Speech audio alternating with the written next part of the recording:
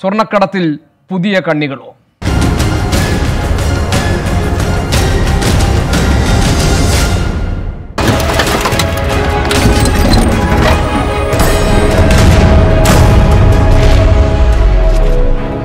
Encounter തുടങ്ങുന്നു. എൻ്റെ അതിഥികളെ പരിചയപ്പെടുത്താം. ആദ്യം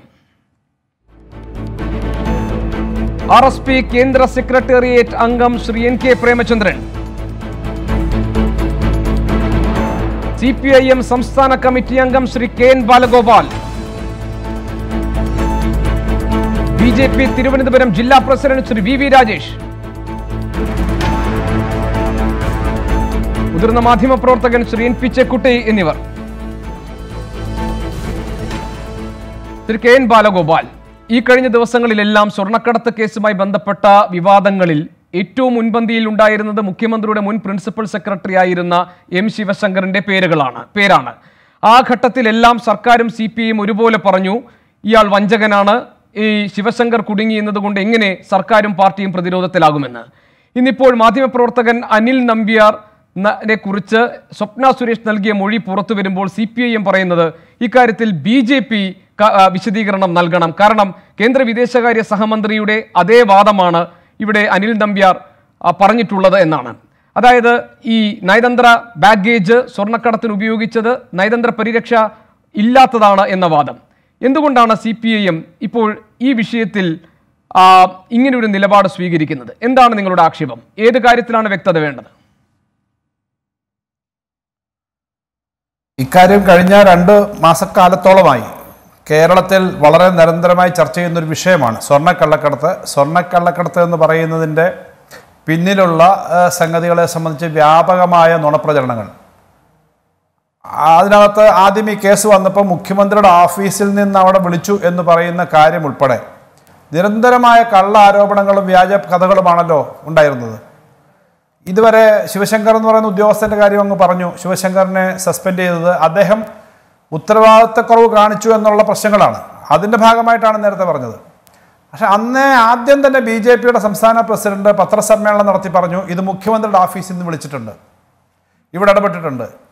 അതിനടുത്ത ദിവസം ശ്രീ മുരളീധരൻ, അദ്ദേഹം കേന്ദ്രമന്ത്രിയാണ് ഇന്ത്യ രാജ്യത്തിൻ്റെ, അദ്ദേഹം പറഞ്ഞു ഇതിനകത്ത് ഇത് നയതന്ത്ര പാക്കേജിലല്ല വന്നത്.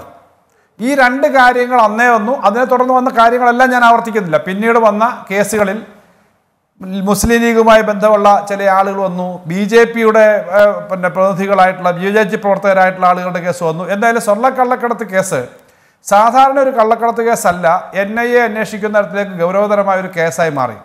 ആ കേസ് വളരെ ഗൗരവതരമായി അന്വേഷിക്കണമെന്ന് ആവശ്യപ്പെട്ട് കത്ത് കൊടുത്തത്, കള്ളക്കടത്ത് പോലെയുള്ള കാര്യങ്ങൾ രാജ്യത്തിൻ്റെയും ഓരോ സംസ്ഥാനത്തെയും ബാധിക്കുന്നതാണെന്ന് കത്ത് കൊടുത്തതും അന്വേഷണം വേണമെന്ന് മുഖ്യമന്ത്രി തന്നെയാണ് കത്ത് കൊടുത്തത്. ആ കത്ത് കൊടുത്ത് അന്വേഷണം വന്ന് നിരവധി തവണ അന്വേഷണം വന്നപ്പോൾ അതിൽ നിന്നൊക്കെ പുറത്തു വന്ന കാര്യങ്ങളിൽ CPIമിനെയോ ഗവൺമെൻറ്റിനെയോ ബന്ധപ്പെടുത്താനൊരു കാര്യവുമില്ല.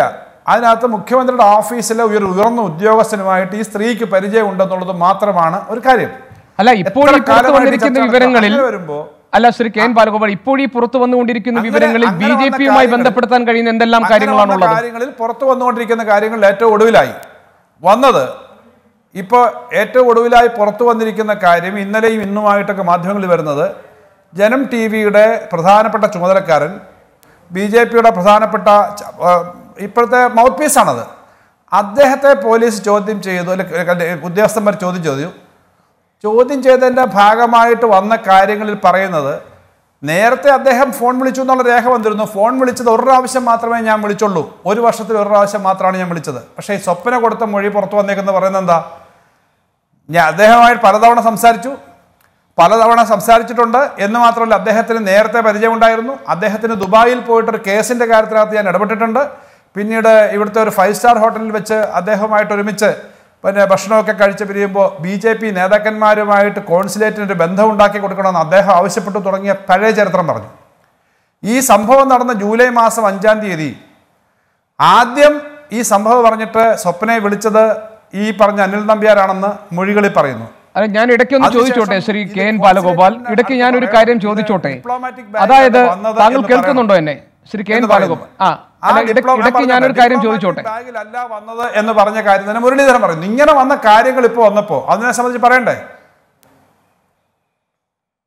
അതിനെ സംബന്ധിച്ച് വിശദീകരണം കൊടുക്കണം. അതിനകത്ത് ശ്രീ മുരളീധരൻ ഉൾപ്പെടെയുള്ള ആളുകളുടെ ഉത്തരവാദിത്തത്തെ പറ്റിയാണ്. എനിക്ക് ഒരു വ്യക്തതയ്ക്ക് വേണ്ടിയാണ് ഞാൻ ചോദിക്കുന്നത്. ഓഡിയോയുടെ പ്രശ്നമുണ്ട്. ശരി, എന്നാൽ ഞാൻ താങ്കളിലേക്ക് തിരിച്ചു വരാം. ഞാൻ ശ്രീ വി രാജേഷിലേക്ക് പോകട്ടെ. ശ്രീ വി രാജേഷ്, അനിൽ നമ്പ്യാർ ആവശ്യപ്പെട്ട കാര്യങ്ങൾ എന്താണ് ഇന്ന് സ്വപ്ന സുരേഷ് നൽകിയ മൊഴി 108 സ്റ്റേറ്റ്മെന്റ്, അതാണ് ഇന്ന് പുറത്തു വന്നിരിക്കുന്ന ഏറ്റവും പ്രധാനപ്പെട്ട രേഖ നമ്മുടെ മുന്നിലുള്ളത്. അതിൽ ഈ നയതന്ത്ര ബാഗേജിന്റെ കാര്യത്തിൽ ഒരു മറ പറ്റാൻ വേണ്ടി ഇത് നയതന്ത്ര ബാഗേജ് അല്ലെന്നും വ്യക്തിപരമായി വന്നതാണ് എന്ന് അറിയിക്കണമെന്ന് ഒരു ഉപദേശം അനിൽ നമ്പ്യാർ നൽകിയെന്നും അതനുസരിച്ച് ഒരു കത്ത് ഡ്രാഫ്റ്റ് ചെയ്ത് നൽകാൻ ഏൽപ്പിച്ചു എന്നുമാണ് പറഞ്ഞിരിക്കുന്നത്. ഇത് വ്യാജരേഖ ചമയ്ക്കലാണെന്ന് CPIM പറയുന്നു. അതോടൊപ്പം തന്നെ ഇതേ നിലപാടായിരുന്നു കേന്ദ്ര വിദേശകാര്യ സഹമന്ത്രി വി മുരളീധരൻ തുടക്കം മുതൽ. നമുക്കറിയാം അദ്ദേഹം തുടക്കത്തിൽ നടത്തിയിട്ടുള്ള പരാമർശം, അതായത് കൃത്യമായി പറഞ്ഞാൽ ജൂലൈ 9-ാം തീയതി 2020 അത് ഡിപ്ലോമാറ്റിക് ബാഗ് അല്ല, സ്വർണം കടത്തിയ ബാഗിന് നയതന്ത്ര പരിരക്ഷയില്ല എന്ന നിലപാടാണ് അദ്ദേഹം സ്വീകരിച്ചത്. പക്ഷേ പിന്നീട് NIA-യും അതേപോലെ തന്നെ കസ്റ്റംസ് നൽകിയിട്ടുള്ള റിമാൻഡ് റിപ്പോർട്ടിലുമൊക്കെ ഇത് നയതന്ത്ര ബാഗേജ് ആണെന്ന് സൂചിപ്പിച്ചിട്ടുണ്ട്. അപ്പോൾ ഈ നിലപാട് സ്വീകരിച്ച കേന്ദ്ര വിദേശകാര്യ സഹമന്ത്രി, അതേ ഉപദേശം കൊടുത്ത അനിൽ നമ്പ്യാർ, ഇതിന് കേന്ദ്ര സർക്കാർ അല്ലെങ്കിൽ വി മുരളീധരൻ അല്ലെങ്കിൽ BJP മറുപടി നൽകണം എന്നതാണ് CPIM-ന്റെ ആവശ്യം. ഇത് നിങ്ങളെ പ്രതിരോധത്തിലാക്കുന്നില്ലേ? അല്ല, CPIM-ന്റെ ആവശ്യം എന്താണെന്ന് പറഞ്ഞു കഴിഞ്ഞാൽ അത് അവിടെ നിൽക്കട്ടെ, അവരതിന് മറുപടി തേടിക്കോട്ടെ. എനിക്ക് ഇതിൽ ക്ലാരിഫൈ ചെയ്യേണ്ട ഒരൊറ്റ കാര്യം മാത്രമേ ഉള്ളൂ. അങ്ങയുടെ ചോദ്യത്തിൽ ശ്രീ വി മുരളീധരൻ കേന്ദ്രമന്ത്രി എന്തുകൊണ്ട് അങ്ങനെ ഒരു നിലപാട് സ്വീകരിച്ചു, അതിന് ഞാൻ മറുപടി തരേണ്ട ആവശ്യമുണ്ട്. ഞാൻ തരാം. അതായത് ഈ സംഭവം നടന്ന് വളരെ വിശദമായ ചർച്ചയും വാർത്തയും ഒക്കെ വന്ന സാഹചര്യത്തിൽ അന്വേഷണ ഏജൻസികളുടെ ഭാഗത്തു നിന്നും ഇത്തരത്തിൽ സ്വർണം കടത്തിയ ബാഗ് കണ്ടു കിട്ടി എന്ന് ലഭിച്ച വിവരത്തിൻ്റെ അടിസ്ഥാനത്തിൽ ഇന്ത്യ ഗവൺമെൻറ് UAE ഗവൺമെൻറ്റുമായി ബന്ധപ്പെട്ടു. UAE ഗവൺമെൻറ് ഇന്ത്യ ഗവൺമെൻറ്റിന് കൊടുത്ത രേഖാമൂലം കൊടുത്ത ഒരു മറുപടിയുണ്ട്. ആ മറുപടിയാണ് UAE ഗവൺമെൻറ് കൊടുത്ത ആ വെർഷനാണ് കേന്ദ്രമന്ത്രി ശ്രീ വി മുരളീധരൻ മാധ്യമങ്ങളിലൂടെ ജനങ്ങളോട് പറഞ്ഞത്. ഒരു സത്യപ്രതിജ്ഞ ചെയ്ത് അധികാരത്തിലേക്കുന്ന മന്ത്രിപദം കൈയാളുന്ന ഒരു വ്യക്തിക്ക് അത്തരത്തിലുള്ള ഒഫീഷ്യൽ കമ്മ്യൂണിക്കേഷൻ മാത്രമേ പറയാൻ സാധിക്കുകയുള്ളൂ. അത് അദ്ദേഹം പറഞ്ഞു. ശരി, അല്ല, അതിൽ CPM ഉന്നയിക്കുന്ന എതിർവാദം, അതായത് ഒരു നയതന്ത്ര ബാഗേജ് ആണെന്ന് കേന്ദ്ര ആഭ്യന്തര മന്ത്രാലയവും NIA-യും പറഞ്ഞ ശേഷവും ഇപ്പോൾ പോലും കേന്ദ്ര വിദേശകാര്യ സഹമന്ത്രി ആ നിലപാട് തിരുത്തിയിട്ടില്ല. അത് സംശയാസ്പദമാണെന്നാണ് അവരുന്നയിച്ച ആക്ഷേപമാണ് താങ്കളുടെ ശ്രദ്ധയിൽ കൊണ്ടുവരുന്നത്. അത് സംശയാസ്പദമാണെന്ന് അവർ പറയുന്നു. അതുകൊണ്ട് തന്നെ ഇക്കാര്യത്തിൽ ചില കാര്യങ്ങൾ മറച്ചുവെക്കാൻ BJPക്ക് ഉണ്ടെന്നും നെഞ്ചിടിപ്പ് കൂടും എന്ന് മുഖ്യമന്ത്രി പറഞ്ഞത് ഈ BJP ബന്ധം കൂടി ഉദ്ദേശിച്ചാണെന്നുമാണ് CPM-ന്റെ ആരോപണം. അതിനൊരു മറുപടി എന്താണ്? അല്ല, ഇപ്പോൾ ഒരു കാര്യത്തിലാണ് കേരള ഗവൺമെൻറ്റിനും ഞങ്ങൾക്കും അങ്ങയ്ക്കും ഈ ചർച്ചയിൽ പങ്കെടുക്കുന്ന ശ്രീ NK പ്രേമേന്ദ്രനും KN ബാലഗോപാലിനും ഒക്കെ തന്നെ ഏറെക്കുറെ ഒരേ അഭിപ്രായമുള്ളൂ. എന്താണ്? NIA, കസ്റ്റംസ് അല്ലെങ്കിൽ ED ഈ അന്വേഷണ ഏജൻസികളുടെ ട്രാൻസ്പെറൻസിയിലും അവർ ഇതുവരെ ചെയ്ത പ്രവൃത്തിയിലും നമ്മൾ ആരും തന്നെ ഇതുവരെയും നമ്മുടെ ആരുടെയെങ്കിലും ഉള്ളിലുണ്ടോ എന്ന് എനിക്കറിയില്ല, ഒരു സംശയം ഉയർത്തിയിട്ടില്ല. അപ്പോൾ അങ്ങനെ സംശയം ഉയർത്താത്ത സാഹചര്യത്തിൽ ആ അന്വേഷണ ഏജൻസികൾ നടത്തി ശക്തമായിട്ട് മുന്നോട്ട് പോകുമ്പോൾ ആ അന്വേഷണ ഏജൻസികൾക്ക് നേതൃത്വം കൊടുക്കുന്ന കേന്ദ്ര ആഭ്യന്തരമന്ത്രിയും പ്രധാനമന്ത്രിയും ഒക്കെ തന്നെ BJP നേതാക്കന്മാർ തന്നെയാണല്ലോ. അപ്പോൾ നെഞ്ചെടുപ്പ് ആരുടേതോ കൂടിക്കോട്ടെ, BJPയെ സംബന്ധിച്ചോ കേന്ദ്ര ഗവൺമെൻറ്റിനെ സംബന്ധിച്ചതോ ഇതിൽ ഒരു കാരണവശാലും രാഷ്ട്രീയ മുതലെടുപ്പ് നടത്തുന്ന പ്രശ്നമേ ഉദിക്കുന്നില്ല. ഇത് രാജ്യത്തിൻ്റെ സമ്പദ്ഘടനയെ ബാധിക്കുന്ന, രാജ്യത്തിൻ്റെ സുരക്ഷിതത്വത്തെ ബാധിക്കുന്ന പ്രശ്നമാണ്. അതുകൊണ്ട് ആരൊക്കെ ചോദ്യം ചെയ്യണമെന്ന് പൂർണ്ണമായിട്ടും തീരുമാനിക്കുവാനും തെളിവ് കണ്ടാൽ അറസ്റ്റ് ചെയ്യാനുള്ള സ്വാതന്ത്ര്യം അന്വേഷണ ഏജൻസികൾക്കാണ്. വി മുരളീധരൻ ഈ കേസിൻ്റെ 24-ാമത്തെയോ 48-ാമത്തെയോ മണിക്കൂറിൽ UAE ഗവൺമെൻറ്റുമായി നടത്തിയ ഒഫീഷ്യൽ കമ്മ്യൂണിക്കേഷനാണ് പറഞ്ഞത്. NIA-യും കസ്റ്റംസ് ഉൾപ്പെടുന്ന ഏജൻസികൾ അതിനുശേഷം അവർ UAE-യിൽ പോയി അല്ലെങ്കിൽ ഇവിടുത്തെ പ്രതികളെ കണ്ട് അവരുടെ വിവരങ്ങൾ ചോദിച്ച് അവരെ ചോദ്യം ചെയ്ത് കിട്ടിയ വിവരങ്ങളാണ് അവർ പുറത്തുവിടുന്നത്. ഒഫീഷ്യൽ കമ്മ്യൂണിക്കേഷൻ UAE കൊടുത്തതാണ് വി മുരളീധരൻ പറഞ്ഞു. അങ്ങനെ ഒരു കേന്ദ്രമന്ത്രിക്ക് പറയാൻ സാധിക്കും. അല്ല, അത് ഞാൻ സമ്മതിക്കുന്നു ശ്രീ വി രാജേഷ്. ഒഫീഷ്യൽ കമ്മ്യൂണിക്കേഷനാണ് പറഞ്ഞതെങ്കിൽ കേന്ദ്ര ആഭ്യന്തര മന്ത്രാലയവും NIA-യുടെ അന്വേഷണത്തിന്റെ ഭാഗമായി അല്ലെങ്കിൽ കസ്റ്റംസ് കൊടുത്തിരിക്കുന്ന റിമാൻഡ് റിപ്പോർട്ടിലൊക്കെ ഇത് ഈ ഡിപ്ലോമാറ്റിക് ബാഗേജ് ആണ് എന്ന് പറയുമ്പോൾ, അതായത് രാജ്യത്തെ ഏറ്റവും ഉയർന്ന അന്വേഷണ ഏജൻസികൾ ഇത് ഡിപ്ലോമാറ്റിക് ബാഗേജ് ആണെന്ന് പറയുമ്പോൾ ഈ UAE കോൺസുലേറ്റ് നൽകിയ വിവരങ്ങളെ തന്നെ നിൽക്കുകയാണ് മന്ത്രി. അതിലൊരു പ്രകടമായ വൈരുദ്ധ്യമില്ലേ എന്നാണ് എൻ്റെ ചോദ്യം. ഇനി താങ്കൾ പറഞ്ഞതുപോലെ അത് നടന്ന 48-ാം മണിക്കൂറിൽ പറഞ്ഞതാണെങ്കിൽ അദ്ദേഹത്തിന് തിരുത്താനുള്ള സമയം ഉണ്ടല്ലോ എന്നാണ് പ്രതിപക്ഷത്തു നിന്ന് ഉയരുന്ന അല്ലെങ്കിൽ എതിർപക്ഷത്തു നിന്ന് ഉയരുന്നൊരു വാദം. ഞാൻ പറയട്ടെ, അന്വേഷണ ഏജൻസികൾ ആ അന്വേഷണ ഏജൻസികൾക്ക് കിട്ടിയ വിവരങ്ങൾ അവർ കോടതിയിലാണ് ബോധ്യപ്പെടുത്തിയിട്ടുള്ളത്. കോടതിയിലാണ് അവർ ബോധ്യപ്പെടുത്തേണ്ടത്. ഇനി അത് ഇപ്പോൾ എവിഡൻസ് ആയിട്ടില്ല. അത് എവിഡൻഷ്യറി സ്റ്റേജിൽ, അതായത് തെളിവ് വിശദീകരിച്ച് തെളിവ് കോടതി ചർച്ച ചെയ്യുമ്പോഴേക്കും ആ അന്വേഷണ ഏജൻസികൾ എന്തുകൊണ്ട് ഞങ്ങൾ ഡിപ്ലോമാറ്റിക് ബാഗാണെന്ന് പറഞ്ഞു, അത് സബ്സ്റ്റാൻഷിയേറ്റ് ചെയ്യാനുള്ള എവിഡൻസ് അവരവിടെ സമർപ്പിക്കും. അപ്പോൾ മാർക്ക് ചെയ്യുമ്പോൾ അത് എവിഡൻസായി മാറുന്നത്. UAE ഗവൺമെൻറ് അവരുടെ ഒഫീഷ്യൽ കമ്മ്യൂണിക്കേഷൻ തിരുത്താത്ത സ്ഥിതിക്ക് ഒരു കേന്ദ്രമന്ത്രിക്ക്, എന്നെക്കാൾ പാർലമെന്ററി രംഗത്ത് തിളങ്ങുന്നവരുമാണല്ലോ ഇരിക്കുന്ന മറ്റു 2 എംപിമാരും, ഒഫീഷ്യൽ കമ്മ്യൂണിക്കേഷൻ UAE ഗവൺമെൻറ് തിരുത്താത്ത സാഹചര്യത്തിൽ ഒരു കേന്ദ്രമന്ത്രി തിരുത്തി പറയാൻ സാധിക്കുകയില്ല. അതായത് താങ്കൾ പറയുന്നത് ഇപ്പോഴും കേന്ദ്ര വിദേശകാര്യ സഹമന്ത്രിയുടെ അല്ലെങ്കിൽ കേന്ദ്ര സർക്കാരിന്റെ നിലപാട്, അത് ഔദ്യോഗികമായ നിലപാട്, ഈ സ്വർണ്ണക്കടത്ത് നടന്നത് നയതന്ത്ര ബാഗേജ് വഴിയല്ല എന്നാണ്. അങ്ങനെയാണല്ലോ അപ്പോൾ മനസ്സിലാക്കേണ്ടത്. ഞങ്ങൾ കേന്ദ്ര സർക്കാർ പറയുന്നതാണല്ലോ അപ്പോഴുള്ള സ്റ്റാൻഡിങ്. ഗോപി, ഇത് നമ്മൾ ചർച്ച ചെയ്യുന്ന 2 തരത്തിലാണ്. ഒന്ന്, ഇന്ത്യ UAE തമ്മിലുള്ള ഒരു നയതന്ത്ര ബന്ധത്തിന്റെ അടിസ്ഥാനത്തിൽ അവിടെ നിന്ന് കിട്ടിയ ഒരു മറുപടി. 2, ഒരു അന്വേഷണ ഏജൻസി നടത്തിയ അന്വേഷണങ്ങളുടെ സാഹചര്യത്തിൽ അവർക്ക് കിട്ടിയ രേഖകൾ, അവരുടെ വിശകലനം, അവരുടെ വിലയിരുത്തൽ അവർ കോടതിയിൽ സമർപ്പിച്ചത്. ഈ 2 കാര്യങ്ങളും കോടതിയിൽ എവിഡൻഷ്യറി കേന്ദ്ര ഗവൺമെന്റിന് അന്വേഷണ ഏജൻസി വെച്ചല്ലേ.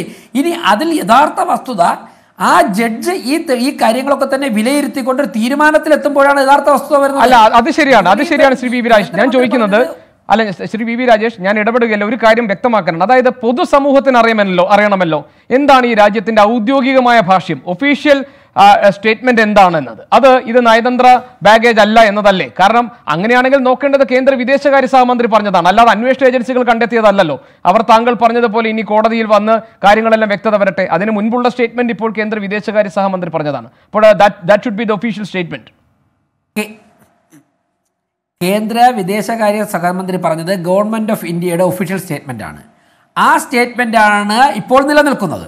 അന്വേഷണ ഏജൻസികൾ അവർക്ക് കിട്ടിയ തെളിവിന് അവർ കേന്ദ്രമന്ത്രി കൊടുത്ത സ്റ്റേറ്റ്മെന്റ് അവർ നോക്കേണ്ട കാര്യമില്ല. കേന്ദ്രമന്ത്രി കൊടുക്കുന്ന സ്റ്റേറ്റ്മെന്റ് അനുസരിച്ചിട്ട് റിപ്പോർട്ട് കൊടുക്കുകയല്ല അന്വേഷണ ഏജൻസികളുടെ ജോലി. അങ്ങനെയൊക്കെയുള്ള കേന്ദ്രമന്ത്രിമാർ ഗവൺമെന്റ് ഉണ്ടായിരുന്നെങ്കിൽ അത് പണ്ട്. കേന്ദ്രമന്ത്രിക്ക് ഒഫീഷ്യൽ സ്റ്റേറ്റ്മെന്റ് കൊടുക്കുവാനുള്ള ഒരു ചാനലുണ്ട്, അത് അദ്ദേഹം കൈകാര്യം ചെയ്തു. ഇനി അന്വേഷണ ഏജൻസികൾക്ക് വ്യത്യസ്തമായ വിവരങ്ങളാണ് കിട്ടിയെങ്കിൽ അവർ കോടതിയിൽ കൊടുക്കട്ടെ.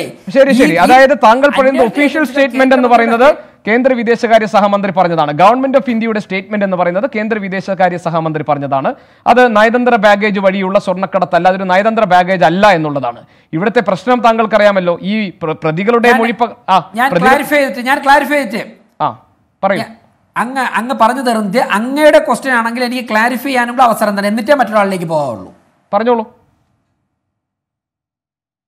അതായത് UAE ഗവൺമെന്റ് ഇന്ത്യ ഗവൺമെന്റിനെ കമ്മ്യൂണിക്കേറ്റ് ചെയ്തൊരു കാര്യമാണ് ഇന്ത്യ ഗവൺമെന്റ് അതിൻ്റെ പ്രതിനിധി ആയിക്കൊണ്ട് മന്ത്രി ജനങ്ങളോട് പറഞ്ഞത്. അതിനുശേഷമാണ് വിശദമായ അന്വേഷണങ്ങളിലേക്ക് പോയത്. ആ അന്വേഷണ ഏജൻസികൾ അവർക്ക് കിട്ടിയ വിവരം അവർക്കത് കോടതിയിൽ പ്രൂവ് ചെയ്യാൻ സാധിക്കുമെന്ന് ഉത്തമ ബോധ്യമുള്ള കാര്യങ്ങളാണ് അവർ കോടതിയിൽ സമർപ്പിച്ചിരുന്ന റിപ്പോർട്ട്. അത് വിചാരണ വരുമ്പോഴാണ് കോടതി അതിൽ തെളിവ് തേടി അത് സ്വീകരിച്ച് കോടതിയുടെ വിലയിരുത്തലിലെത്തുന്നത്.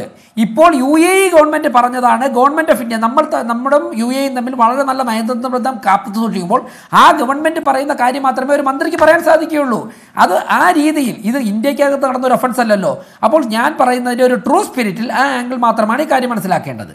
അല്ല, ആ ട്രൂ സ്പിരിറ്റിലാണ് ശ്രീ വി രാജേഷ് ഞാനും ചോദിക്കുന്നത്. ഇപ്പോൾ ആളുകൾക്ക് വേണ്ടതൊരു വ്യക്തതയാണല്ലോ. താങ്കൾ പറഞ്ഞത് കേസ് അന്വേഷണവുമായി ബന്ധപ്പെട്ട് അവർക്ക് തെളിയിക്കാൻ കഴിയുമെന്ന് അന്വേഷണ ഏജൻസികൾ കരുതുന്ന കാര്യങ്ങൾ കോടതിയിൽ സമർപ്പിക്കപ്പെടുന്നു. അതിൽ കോടതിയാണ് വ്യക്തത വരുത്തേണ്ടത്. That part is over. എങ്ങനെ? അത് കോടതിയിൽ വ്യക്തമാകേണ്ട കാര്യമാണ്. But the rest of the part, അതായത് താങ്കൾ ഈ പറഞ്ഞ കേന്ദ്ര വിദേശകാര്യം, ഞങ്ങൾക്കറിയേണ്ടത് കേന്ദ്ര സർക്കാരിന്റെ നിലപാട് എന്താണ് എന്നാണ്. അത് താങ്കൾ പറഞ്ഞതുപോലെ ഇപ്പോൾ സ്റ്റാൻഡിംഗ് ആയിട്ടുള്ളത് കേന്ദ്ര വിദേശകാര്യ സഹമന്ത്രി പറഞ്ഞതുപോലെ സ്വർണ്ണക്കള്ളക്കടത്ത് നയതന്ത്ര ബാഗേജിലൂടെ അല്ല സംഭവിച്ചിരിക്കുന്നത് എന്നാണ്, അല്ലേ? അപ്പോൾ ക്ലിയർ ആയി. കേന്ദ്ര ഗവൺമെന്റ് പറഞ്ഞ നിലപാട് ഇപ്പോഴും നിലനിൽക്കുകയാണ്. ശരി, അപ്പോൾ അത് സ്റ്റാൻഡിംഗ് ആയി നിൽക്കുന്നത് അതാണ്. മറിച്ചൊരു ചോദ്യം പോലും ചോദിക്കേണ്ട ആവശ്യമില്ല. ഇല്ല, ഞാൻ ചോദിക്കാൻ കാരണം എന്താണ് താങ്കൾക്ക് അറിയാമല്ലോ. അല്ല, ഞാൻ ചോദിക്കാൻ കാരണം എന്താണെന്ന് ഞാൻ പറയാം സർ. അതായത് ഇപ്പോൾ അനിൽ പറഞ്ഞോട്ടെ. ഞാൻ അല്ലല്ല അതുമായിട്ട് കണക്ട് ചെയ്യണ്ട, അതും ഇതുമായിട്ട് കണക്ട് ചെയ്യണ്ട. ഞാൻ പറഞ്ഞത് വളരെ വ്യക്തതയോടുകൂടിയാണ്. മന്ത്രി പറഞ്ഞതിന് ശേഷം അന്വേഷണ സംഘങ്ങൾ അന്വേഷണം നടത്തി. അവർക്ക് ഉത്തമ ബോധ്യമുള്ള കാര്യം അവരാരും സംശയിച്ചിട്ടില്ല. അവർക്ക് ഉത്തമ ബോധ്യമുള്ള കാര്യങ്ങൾ കോടതിയിൽ തെളിയിക്കാൻ പറ്റുമെന്നുള്ള കാര്യങ്ങൾ അവർ കോടതി മുമ്പാകെ സമർപ്പിച്ചു. അല്ല, അത് മനസ്സിലായി താങ്കൾ പറഞ്ഞു കഴിഞ്ഞല്ലോ. അല്ല, താങ്കൾ അതും ഇതുമായി കണക്ട് ചെയ്യേണ്ട എന്ന് പറഞ്ഞത് അനിൽ നമ്പ്യാരുടെ കേസാണെന്ന് ഞാൻ മനസ്സിലാക്കുന്നു. അതും ഇതുമായി ഞാനല്ല കണക്ട് ചെയ്തത്. അത് കണക്ട് ചെയ്തതിനെ തുടർന്നാണ് നമ്മൾ ഈ ചർച്ചയിലേക്ക് വന്നത്. CPIM അത് കണക്ട് ചെയ്ത് കഴിഞ്ഞു. എങ്ങനെ? BJPക്ക് താല്പര്യമുള്ള അല്ലെങ്കിൽ BJPയുടെ മൗത്ത് പീസ്, അങ്ങനെയാണ് നേരത്തെ ശ്രീ KN ബാലഗോപാൽ ഈ ചർച്ചയിൽ ഉന്നയിച്ച വാക്ക്.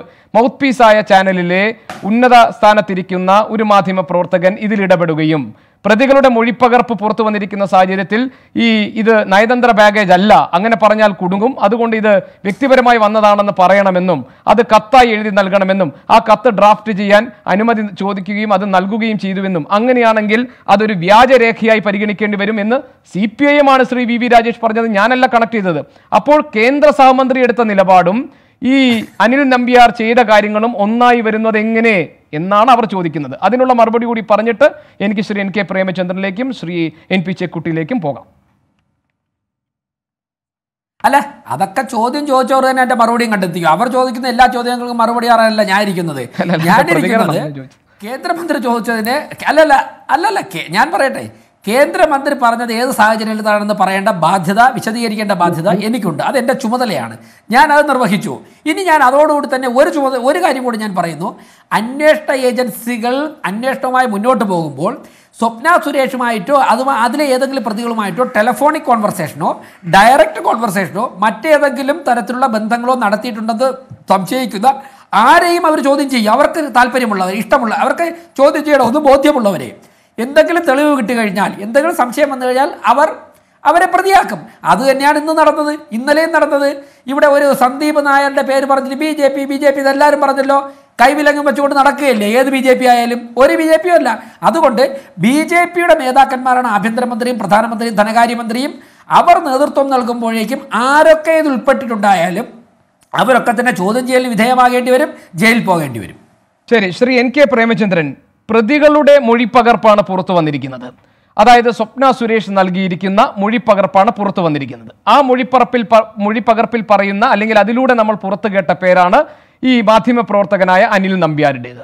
അനിൽ നമ്പ്യാർ കൊടുത്ത ഉപദേശം അതേ വാചകങ്ങളിൽ കേന്ദ്രമന്ത്രി ആവർത്തിച്ചു, അല്ലെങ്കിൽ അദ്ദേഹം പറഞ്ഞത് ഒരു സന്ദേശമായി കണക്കാക്കാം. അതുകൊണ്ട് ഇനി കാര്യങ്ങൾക്ക് ഉത്തരം പറയേണ്ടത് BJP ആണ് എന്ന് തിരിച്ചടിച്ചിരിക്കുകയാണ് CPIM. യുക്തിഭദ്രമാണെന്ന് താങ്കൾക്ക് തോന്നുന്നുണ്ടോ? ഇല്ലെങ്കിൽ എന്തുകൊണ്ട്? സ്വർണ്ണക്കള്ളക്കടത്തുമായി ബന്ധപ്പെട്ടുകൊണ്ട് കേരളത്തിൽ കഴിഞ്ഞ 1.5 മാസക്കാലമായി 2 മാസക്കാലത്തോളമായി ചർച്ച ചെയ്യപ്പെടുന്ന ഈ വിഷയത്തിൽ ഇപ്പോൾ അനിൽ നമ്പ്യാർ എന്ന് പറയുന്ന ജനം ടെലിവിഷന്റെ കോർഡിനേറ്റിംഗ് എഡിറ്റർ കൂടിയായിട്ടുള്ള അദ്ദേഹത്തെ കഴിഞ്ഞ ദിവസം ചോദ്യം ചെയ്തു. അദ്ദേഹം ഈ കാര്യത്തിൽ ഇടപെട്ടതുമായി ബന്ധപ്പെട്ടുകൊണ്ട് പ്രധാന പ്രതിയായിട്ടുള്ള ഇപ്പോൾ റിമാൻഡിൽ കഴിയുന്ന സ്വപ്ന സുരേഷിന്റേതായി പുറത്തു വന്നിട്ടുള്ള മൊഴികൾ, ആ മൊഴികൾ വസ്തുതാപരമാണ്, ശരിയാണ് എന്നുണ്ടെങ്കിൽ ഗുരുതരമായിട്ടുള്ള തെറ്റാണ് മാധ്യമപ്രവർത്തകനായിട്ടുള്ള ശ്രീ അനിൽ നമ്പ്യാർ ചെയ്തിട്ടുള്ളത്. അത് പ്രതിയുടെ മൊഴിയാണ് എന്ന സാങ്കേതികത്വം വേണമെങ്കിൽ BJP നേതൃത്വത്തിന് പറയാം. കാരണം നമുക്ക് എല്ലാവർക്കും അറിയാം, സരിതായ നായരുടെ മൊഴിയുടെ പശ്ചാത്തലത്തിലാണ് കേരളത്തിൽ കഴിഞ്ഞ കാലഘട്ടങ്ങളിൽ എന്തെല്ലാം സംഭവങ്ങൾ നടന്നു എന്ന് നമുക്ക് എല്ലാവർക്കും അറിയാം. കാരണം കുറ്റാരോപിതയായി റിമാൻഡിൽ കഴിയപ്പെടുന്ന ഒരു പ്രതി ആ കാലഘട്ടത്തിൽ പറയുന്ന കാര്യങ്ങളെ സംബന്ധിച്ചിടത്തോളം അത് പ്രൂവ് ചെയ്യപ്പെടേണ്ടത് കോടതിയിലാണ് പ്രൂവ് ചെയ്യപ്പെടേണ്ടത്. പക്ഷേ ഒരു കാര്യം വളരെ വളരെ പ്രസക്തമാണ്. ഈ ജൂലൈ മാസം 5-ാം തീയതി ഈ നയതന്ത്ര ബാഗേജ് എന്ന പേരിൽ നടന്നിട്ടുള്ള ഈ സ്വർണ്ണക്കള്ളക്കടത്തുമായി ബന്ധപ്പെട്ട പ്രശ്നം അത് പിടിക്കപ്പെടുന്ന ഘട്ടത്തിൽ തന്നെ അനിൽ നമ്പ്യാർ അവരുമായി സംസാരിച്ചു എന്നുള്ളത് തന്നെ വളരെ ഗൗരവകരമായിട്ടുള്ള വിഷയമാണ്. ഒരു സംശയവും വേണ്ട ആ കാര്യം. മാധ്യമപ്രവർത്തകർ വാർത്തകൾ ലഭ്യമാകുന്നതിന് വേണ്ടി വിളിച്ചു എന്ന് സാങ്കേതികമായി പറയാമെങ്കിൽ പോലും അവരുടെ മൊഴിയിൽ നിന്ന് മനസ്സിലാക്കാൻ കഴിയുന്നതല്ല. അപ്പൊ സ്വാഭാവികമായും ഇത്തരം കാര്യങ്ങളിൽ വിശദീകരണം നൽകാൻ സ്വാഭാവികമായും ബാധ്യസ്ഥമാണ്, എല്ലാവരും ബാധ്യസ്ഥമാണ്. അതുകൊണ്ട് തന്നെയാണ് ചില ഘട്ടങ്ങളിൽ ഒരൊറ്റ സംശയം ചോദിച്ചോട്ടെ ശ്രീ NK പ്രേമചന്ദ്രൻ, ഇടപെടുകയല്ല, ഒരു സംശയം ഒന്ന് വ്യക്തമാക്കാൻ വേണ്ടിയിട്ടാണ്. ഈ അനിൽ നമ്പ്യാർ അങ്ങനെ ഉപദേശം നൽകിയിട്ടുണ്ടെങ്കിൽ അതിന് BJP മറുപടി പറയണമെന്നാണോ താങ്കൾ ഉദ്ദേശിച്ചത്? സ്വാഭാവികമായും ജനം ടെലിവിഷൻ ചാനൽ എന്ന് പറയുന്നത് BJP സ്പോൺസേഡ് ആയിട്ടുള്ള ഒരു ചാനലാണ്. ഒരു സംശയവും വേണ്ട ആ കാര്യത്തിൽ. ഇനി അത് എത്രയൊക്കെ ഇല്ല എന്ന് BJPയുടെ പ്രസിഡന്റോ പിന്നെ ഇവിടെ ശ്രീ രാജേഷോ ആര് തന്നെ സൂചിപ്പിച്ചാലും ജനം ടെലിവിഷൻ ചാനൽ എന്ന് പറയുന്നത് BJPയുടെ ഔദ്യോഗികമായിട്ടുള്ള വാർത്തകൾ സംപ്രേഷണം ചെയ്യുന്ന BJPയുടെ ഒരു മൗത്തീസ് എന്ന് തന്നെ വിശേഷിപ്പിക്കാൻ കഴിയുന്നതാണ്. അത്തരം ഒരു മാധ്യമത്തിൽപ്പെട്ട ഒരു പ്രതിനിധി ഇത്തരത്തിലൊരു സംഭവത്തിൽ ഏർപ്പെട്ടു എന്ന് കാണുമ്പോൾ സ്വാഭാവികമായി ആ കാര്യത്തെ സംബന്ധിച്ചിടത്തോളം പ്രതികരിക്കാനുള്ള ബാധ്യത BJPയെ സംബന്ധിച്ചുണ്ട് എന്ന് തന്നെയാണ് എന്റെ വ്യക്തമായിട്ടുള്ള അഭിപ്രായം. BJPക്ക് വേണമെങ്കിൽ തള്ളി പറയാം, അദ്ദേഹം ബ്രണ്ണൻ കോളേജിൽ CPMന്റെ അല്ലെങ്കിൽ SFIയുടെ യൂണിവേഴ്സിറ്റി യൂണിയൻ കൗൺസിലറായി മത്സരിച്ചയാളാണ്. പക്ഷെ ഇപ്പോൾ അദ്ദേഹം BJPയുടെ തന്നെ ഏറ്റവും പ്രധാനപ്പെട്ട ഒരു ചാനൽ എന്ന് വിശേഷിപ്പിക്കാൻ കഴിയുന്ന ജനം ചാനലിന്റെ കോർഡിനേറ്റിംഗ് എഡിറ്റർ ആയിരിക്കുന്ന സാഹചര്യത്തിൽ സ്വാഭാവികമായും അതിന് BJP സംസ്ഥാന അധ്യക്ഷൻ കൊടുത്ത ഒരു വിശദീകരണം ഉണ്ട്, താങ്കളും കണ്ടു കാണും. K. സുരേന്ദ്രൻ പറഞ്ഞത്, അതായത് BJPയുടെ ചാനലല്ല, BJPക്ക് ഔദ്യോഗികമായി ആ ചാനലുമായി ഒരു ബന്ധവുമില്ല, ആത്മബന്ധമുണ്ട് എന്നതാണ്. അപ്പോൾ BJP ഓൺ ചെയ്യാത്ത ഒരു ചാനലിൽ ഞാൻ അതാണ് ആവർത്തിക്കുന്നത്, അവിടുത്തെ ഒരു മാധ്യമ പ്രവർത്തകൻ ഇങ്ങനെ ഇടപെട്ടു എന്ന് വിചാരിക്കുക, വ്യക്തിപരമായ താല്പര്യമാകാം. ഇനി അദ്ദേഹത്തിന് ഇടപെടൽ ഏത് തരത്തിലാണെന്നുള്ളത് മറ്റുള്ളവർക്കുള്ളത് പോലെ തന്നെ അതിനും അന്വേഷണത്തിലൂടെ പുറത്തു വരേണ്ടതാണ്. ടു ബി ഫെയർ, അങ്ങനെയാണ് നമ്മൾ കാണേണ്ടത്. ശരി, അങ്ങനെ ഇടപെട്ടു എന്ന് വിചാരിക്കുക. അങ്ങനെ ഇടപെട്ടാൽ BJP ഉത്തരം പറയണമെന്ന് പറഞ്ഞത് താങ്കൾ CPMന്റെ ഈ വാദത്തെ അതേപടി ആവർത്തിക്കുന്നത് പോലെ തോന്നുന്നു. ശ്രീ N. K. പ്രേമചന്ദ്രൻ. അത് ഞാൻ തിരിച്ചു പറയാം. ഞാൻ വാദത്തിന് വേണ്ടി തന്നെ പറയും. തിരിച്ച് ഇപ്പോൾ ജോൺ ബ്രിട്ടാസ് കൈരളിയുടെ മാനേജിംഗ് ഡയറക്ടറാണ് ഇതിൽ ഇൻവോൾവ് ആയത്, അല്ലെങ്കിൽ കൈരളിയുടെ ഒരു പ്രവർത്തകനാണ് ഈ കാര്യത്തിൽ ഇൻവോൾവ് ആയത് എന്നൊരു വാർത്ത വന്നാൽ ഈ പറയുന്ന ഞാനും പറയും, അതേപോലെ തന്നെ രാജേഷും പറയും, ഈ കാര്യത്തിൽ CPM മറുപടി പറയണമെന്ന് പറയും. സ്വാഭാവികമാണ്. ജോൺ ബ്രിട്ടാസ് മുഖ്യമന്ത്രിയുടെ മാധ്യമ ഉപദേശകൻ കൂടിയാണ്. അല്ല, മറ്റൊരു മാധ്യമ പ്രവർത്തകനായിക്കോട്ടെ, കൈരളിയിൽ നിന്നാണ് ഒരു കോൾ പോയിട്ടുള്ളതെങ്കിൽ, കൈരളിയിൽ ഒരു മാധ്യമ പ്രവർത്തകന്റെ കോളാണ് പോയിട്ടുള്ളതെങ്കിൽ സ്വാഭാവികമായും നമ്മൾ എല്ലാവരും അതിനെതിരായി ആക്ഷേപം ഉന്നയിക്കുന്നത് CPMന്റെ ഒരു പ്രധാനപ്പെട്ട ചാനൽ എന്നുള്ള നിലയിൽ CPMനെതിരായി സ്വാഭാവികമായും പറയും. അതിൽ വസ്തുത ഉണ്ടോ ഇല്ലയോ എന്നുള്ളതൊക്കെ പിന്നീട് തെളിയിക്കപ്പെടേണ്ടുന്ന വിഷയങ്ങളാണ്. അവിടെയാണ് ഞാൻ നേരത്തെ സൂചിപ്പിച്ചത്, പ്രതി നൽകിയിട്ടുള്ള മൊഴിയുടെ അടിസ്ഥാനത്തിലുള്ള പരാമർശങ്ങൾ പുറത്തു വന്നിരിക്കുന്നു. സ്വാഭാവികമായും ഇപ്പൊ തന്നെ ജനം TV തന്നെ ഈ കാര്യത്തെ സംബന്ധിച്ച് അപ്പൊ അദ്ദേഹം തന്നെ ലീവ് എടുത്തു എന്ന് മനസ്സിലാക്കാൻ കഴിയുന്നു. പൊളിറ്റിക്സിൽ നമ്മൾ ഈ പറയുന്നതെല്ലാം ഇതുമായി ബന്ധപ്പെട്ട കാര്യങ്ങളെ സംബന്ധിച്ചല്ലോ. അത് CPM പറഞ്ഞാലും BJP പറഞ്ഞാലും നാളെ ജയ്ഹിന്ദ് ടെലിവിഷന്റെ ഒരു മാധ്യമ പ്രവർത്തകൻ ഈ സ്വപ്ന സുരേഷുമായി ബന്ധമുണ്ടെന്നും കേസിൽ ഇടപെട്ടു എന്ന് പറഞ്ഞാൽ സ്വാഭാവികമായും കോൺഗ്രസിനെതിരായി ഇപ്പൊ തന്നെ നേരത്തെ ശ്രീ ബാലഗോപാൽ സംസാരിച്ചപ്പോൾ പറഞ്ഞല്ലോ, ശ്രീ PK കുഞ്ഞാലിക്കുട്ടിയുമായി ഏതോ തരത്തിൽ അകന്ന ബന്ധമുള്ള ഒരാൾ അറസ്റ്റ് ചെയ്യപ്പെട്ടു എന്നതിന്റെ പേരിൽ ലീഗുകാർ അറസ്റ്റ് ചെയ്യപ്പെട്ടു എന്ന നിലയിലാണ് വ്യാഖ്യാനിക്കുന്നത്. സ്വാഭാവികമാണ്, രാഷ്ട്രീയ രംഗത്ത് പൊതുരംഗത്ത് നിൽക്കുമ്പോൾ അത്തരത്തിലുള്ള വ്യാഖ്യാനങ്ങൾ ഉണ്ടാകും. ആ വ്യാഖ്യാനങ്ങൾ ഉണ്ടാകുമ്പോൾ അത്തരം കാര്യങ്ങൾ വിശദീകരിക്കാൻ ബന്ധപ്പെട്ട രാഷ്ട്രീയ പ്രസ്ഥാനങ്ങൾ ബാധ്യസ്ഥമാണ്. ഇന്ത്യൻ യൂണിയൻ മുസ്ലിം ലീഗും അതിന്റെ നേതൃത്വവും കൃത്യമായി പറഞ്ഞിട്ടുണ്ട്, അത്തരത്തിലുള്ള ഒരു ബന്ധവുമില്ല എന്ന് പറഞ്ഞിട്ടുണ്ട്. സ്വാഭാവികമായും ജനം TVക്കോ അല്ലെങ്കിൽ BJPയുടെ നേതൃത്വത്തിന് അവരുടെ നല്ല ചാനൽ എന്ന് പറഞ്ഞാൽ നിഷ്കരണം തള്ളിക്കളയുകയാണെങ്കിൽ നമുക്കൊന്നും പറയാനില്ല. ഒരു സംശയവും വേണ്ട. ഇത്തരം കാര്യങ്ങൾ ഞങ്ങൾ ആവശ്യപ്പെടുന്നു. ഒരു കാര്യം കൂടി ഞാൻ പറഞ്ഞു ഗോപീഷ്, ഇപ്പൊ തന്നെ ഈ അന്വേഷണം എന്തുമാത്രം ഇഴഞ്ഞിഴഞ്ഞാണ് ഈ അന്വേഷണം നീങ്ങുന്നത്. 60-65 മണിക്കൂർ നേരം മുഖ്യമന്ത്രിയുടെ പ്രിൻസിപ്പൽ സെക്രട്ടറി ആയിട്ടുള്ള പ്രൈവറ്റ് സെക്രട്ടറിയെ ചോദ്യം ചെയ്തിട്ടും അദ്ദേഹം ഇതാ സുഖമായി സ്വതന്ത്രമായി കേരളത്തിൽ എത്തിയിരിക്കുന്നു. ഒരു തെളിവ് നശിപ്പിക്കുമെന്നുള്ള ആശങ്കയില്ല, ആരെയും സ്വാധീനിക്കുമെന്നുള്ള ഉത്കണ്ഠ നാഷണൽ ഇൻവെസ്റ്റിഗേഷൻ ഏജൻസിക്കില്ല. അദ്ദേഹം സ്വതന്ത്രമായി കേരളത്തിൽ ഇപ്പോഴും വിഹരിക്കുന്നു. അദ്ദേഹവും സ്വപ്ന സുരേഷുമായിട്ടുള്ള ബന്ധം പകൽ പോലെ വ്യക്തമാണ്. അദ്ദേഹമാണ് സ്വപ്ന സുരേഷിനെ നിയമിച്ചത് എന്നുള്ളത് അറിയാം. അരുൺ ബാലചന്ദ്രൻ എന്ന് പറയുന്ന ഇന്ന് അന്വേഷണത്തിന് വിധേയമായിട്ടുള്ള മുഖ്യമന്ത്രിയുടെ ഫെലോ, ചീഫ് മിനിസ്റ്റേഴ്സ് ഫെലോ എന്ന് വിശേഷിപ്പിക്കപ്പെടുന്ന അദ്ദേഹത്തിന്റെ IT രംഗത്ത് പ്രവർത്തിക്കുന്ന അദ്ദേഹത്തെ നിയമിച്ചത് ഈ ശിവശങ്കരാണ്. എത്രയോ കേസുകളാണ്, ഞാൻ എല്ലാം എണ്ണി പറയുന്നത് ധാരാളം ചർച്ച ചെയ്തു. താങ്കൾ ഇങ്ങനെ പറയുമ്പോൾ താങ്കൾ അതിനുള്ളിൽ എന്തോ ഒരു സംശയം ഒളിപ്പിച്ചു വെച്ചിട്ടുണ്ടല്ലോ. ശിവശങ്കറിനെ അറസ്റ്റ് ചെയ്യാൻ അന്വേഷണ ഏജൻസികൾക്ക് മടിയാണെന്നാണോ താങ്കൾ പറയുന്നത്? Are you blaming the BJP? സംശയം എന്ന കാര്യത്തിൽ ഞാൻ ആ സംശയം ദൃഢീകരിച്ചു തന്നെ പറയാൻ ആഗ്രഹിക്കുകയാണ്. മാത്രവുമല്ല, അതിനേക്കാൾ പ്രധാനമായിട്ടുള്ളതല്ലേ ലോക്കറിന്റെ കാര്യത്തിൽ മുഖ്യമന്ത്രിയുടെ പ്രിൻസിപ്പൽ സെക്രട്ടറി സ്വപ്ന സുരേഷ് അവിഹിതമായി കണ്ടെത്തിയ പണം നിക്ഷേപിക്കുന്നതിന് വേണ്ടി കണ്ടെത്തിയ ലോക്കർ, മുഖ്യമന്ത്രിയുടെ പ്രിൻസിപ്പൽ സെക്രട്ടറിയുടെ അടുത്ത സുഹൃത്തുമായിട്ടുള്ള ജോയിന്റ് ലോക്കർ അക്കൗണ്ട് എടുത്തു എന്ന് പറഞ്ഞാൽ ആ ഒറ്റ കേസ് പോലെ തൊണ്ടി മുതൽ സൂക്ഷിക്കാൻ സഹായിച്ചു എന്ന ഒറ്റ കേസിൽ അറസ്റ്റ് ചെയ്യപ്പെടേണ്ടതല്ലേ ശിവശങ്കരൻ? എന്തുകൊണ്ട് ശിവശങ്കരൻ അറസ്റ്റ് ചെയ്യപ്പെടുന്നില്ല? അവിടെയാണ് ഞങ്ങളും ഈ കാര്യത്തിൽ ചില സംശയങ്ങൾ ഉന്നയിക്കുന്നത്. കേസിന്റെ അന്വേഷണം ശരിയായ ദിശയിലേക്കാണോ പോകുന്നത് എന്ന സംശയം ഉന്നയിക്കുന്നു.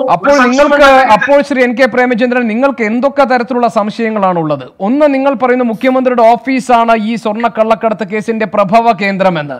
നിങ്ങൾക്കും BJPക്കും ആ കാര്യത്തിൽ എതിരഭിപ്രായമില്ല. കാരണം അവിശ്വാസ പ്രമേയത്തിലെ ഉള്ളടക്കത്തോട് യോജിച്ചവരാണ് BJPയും അപ്പോൾ അതുകൊണ്ട് ആ കാര്യത്തിൽ നിങ്ങൾക്ക് തർക്കമില്ല. അതേസമയം നിങ്ങൾ അതേ ശ്വാസത്തിൽ തന്നെ നിങ്ങൾ പറയുന്നു ഈ കേസ് അന്വേഷണത്തിന്റെ പോക്ക് വളരെ പതുക്കെയാണ്, അതിലെന്തൊക്കെയോ ചില ദുരൂഹതകളും സംശയങ്ങളും ഉണ്ട് എന്ന്. അപ്പോൾ നിങ്ങൾ ഒരേ സമയം ഈ രണ്ട് ആരോപണങ്ങളും ഉന്നയിക്കുകയാണ്. അപ്പോൾ നിങ്ങൾ അന്വേഷണ ഏജൻസി, മുഖ്യമന്ത്രിക്ക് അന്വേഷണ ഏജൻസിയെങ്കിലും വിശ്വാസമുണ്ട്, പ്രതിപക്ഷത്തിന് ഇപ്പോൾ ആ വിശ്വാസവും പോയോ? അന്വേഷണത്തെ സംബന്ധിച്ചിടത്തോളം ഞങ്ങൾക്ക് ആശങ്കയുണ്ട്, ഒരു സംശയവും വേണ്ട ഗോപികൃഷ്ണൻ.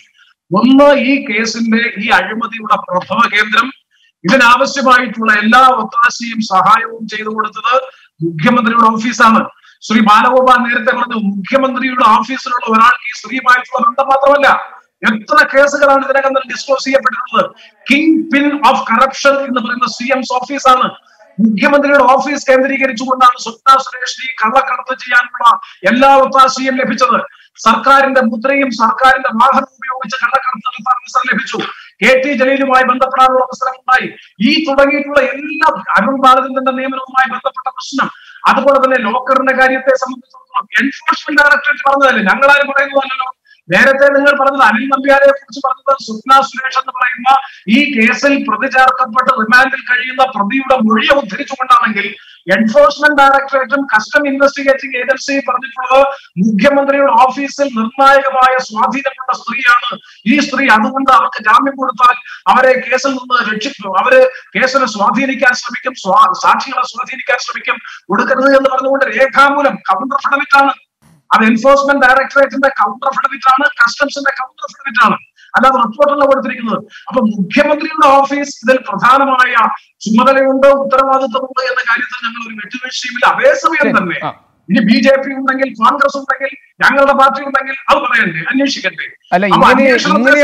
ഇങ്ങനെയൊക്കെ താങ്കൾ പറയുമ്പോൾ ഒരുപാട് ചോദ്യങ്ങൾ ഇനി ചോദിക്കാനുണ്ട്. കാരണം ഇനി ഈ കേസ് അന്വേഷണം അങ്ങനെയാണെങ്കിൽ യഥാർത്ഥ വസ്തുതകൾ പുറത്തു കൊണ്ടുവരില്ലേ, ഇത് ശരിയായ രീതിയിൽ അന്വേഷിക്കപ്പെടില്ല എന്ന ആക്ഷേപമാണോ കോൺഗ്രസിനുള്ളത്? അങ്ങനെയാണെങ്കിൽ പിന്നെ നമ്മൾ ഈ നടത്തുന്ന ചർച്ചയടക്കം ഇതിനൊക്കെ എന്താണ് കാര്യമുള്ളത് എന്നെല്ലാം ഒരുപാട് കൗണ്ടർ ക്വസ്റ്റ്യൻസ് ഉണ്ട്. There are so many counter questions to B asked. ഞാൻ താങ്കളിലേക്ക് വരാം. ശ്രീ NP ചെക്കുട്ടിയിലേക്ക് പോട്ടെ. ശ്രീ ചെക്കുട്ടി, ഇപ്പോൾ ഇതുവരെയും ഈ ദിവസങ്ങളിൽ അത്രയും നമ്മൾ ചർച്ച ചെയ്തിരുന്നത്, താങ്കൾ ക്ഷമിക്കണം അല്പം വൈകിപ്പോയി, ഞാൻ താങ്കളിലേക്ക് വരാം. ഇത്രയും നാൾ നമ്മൾ ചർച്ച ചെയ്തിരുന്നത് ഈ CPM-നെ പ്രതിരോധത്തിലാക്കുന്ന തരത്തിലേക്ക് വരുന്ന വിവരങ്ങളുടെ അടിസ്ഥാനത്തിലായിരുന്നു. ഇന്നിപ്പോൾ CPM അത് നേരെ തിരിച്ച് ഇതിലെ BJP ബന്ധം എന്താണ് എന്ന് തെളിയേണ്ടിയിരിക്കുന്നു എന്ന നിലപാട് സ്വീകരിച്ചിരിക്കുന്നു. മുഖ്യമന്ത്രി പല സന്ദർഭങ്ങളിലായി പറഞ്ഞ ആ നെഞ്ചിടിപ്പ് പ്രയോഗം താങ്കൾക്കും ഓർമ്മയുണ്ടല്ലോ. നെഞ്ചിടിപ്പ് ഉയരാൻ പോകുന്നത് ആർക്കാണെന്ന് കാണാം എന്ന് അദ്ദേഹം പറഞ്ഞിട്ടുണ്ട്. അതിന് ഉള്ള മറുപടിയാണ് ഈ വന്നുകൊണ്ടിരിക്കുന്നതെന്ന് CPM പറയുന്നു. സംസ്ഥാന സെക്രട്ടേറിയറ്റിന്റെ വാർത്താക്കുറിപ്പിൽ പറയുന്നത് BJP നേതൃത്വം ഇക്കാര്യങ്ങൾക്ക് മറുപടി നൽകണമെന്നതാണ്. ഈ ഒരു ട്വിസ്റ്റിനെ എങ്ങനെയാണ് താങ്കൾ വിശകലനം ചെയ്യുക, വിലയിരുത്തുക? തീർച്ചയായും ഈ കേസ് തുടക്കം മുതലേ രണ്ട് തരത്തിലുള്ള അധികാര കേന്ദ്രങ്ങളുമായി ബന്ധപ്പെട്ട് കിടക്കുന്നുണ്ട്. കേന്ദ്രത്തിലുള്ള അധികാരത്തിലുള്ള പാർട്ടിയുമായിട്ടും കേരളത്തിലുള്ള അധികാരത്തിലുള്ള പാർട്ടിയുമായിട്ടും ഈ കേസുമായിട്ട് ബന്ധപ്പെട്ട ആളുകൾക്ക് ബന്ധങ്ങളുണ്ട്. അത് വളരെ സ്വാഭാവികമാണ്. എവിടെയൊക്കെ അധികാരമുണ്ടോ അവിടെയെല്ലാം ഇത്തരത്തിലുള്ള അവതാരങ്ങൾ, പിണറായി വിജയൻ പറഞ്ഞ അവതാരങ്ങളിൽ CPM-നും LDF-നും മാത്രം ബാധകമായ സംഗതിയല്ല. എവിടെ അധികാരമുണ്ടോ അവിടെ അവതാരങ്ങൾ ഉണ്ടാവും. കാരണം അത് അവരുടെ ഒരു സ്വഭാവമാണ്. ഇത്തരം അധികാര സ്ഥാനങ്ങളുമായിട്ട് ഒട്ടി നിന്നുകൊണ്ട് അവരുടെ കൂടെ നിന്നുകൊണ്ട് കാര്യസാധ്യം നടത്തലും സാമൂഹിക വിരുദ്ധ പ്രവർത്തനം നടത്തലും ഒക്കെ തന്നെ വളരെ വ്യാപകമായി നടക്കുന്നതാണ്. അത് കേന്ദ്രത്തിലെ അധികാരത്തിലുള്ള ആളുകളുമായിട്ടും കേരളത്തിലുള്ള ആളുകളുമായിട്ടും ബന്ധപ്പെട്ട് നടക്കുന്നുണ്ട് എന്നത് വസ്തുതയാണ്. ഈ കേസിനെ സംബന്ധിച്ചിടത്തോളം മുഖ്യമന്ത്രിയുടെ ഓഫീസിന് ഈ കേസിലുള്ള ബന്ധങ്ങളെ ഒരു കാരണവശാലും ഇഗ്നോർ ചെയ്യാൻ കഴിയില്ല.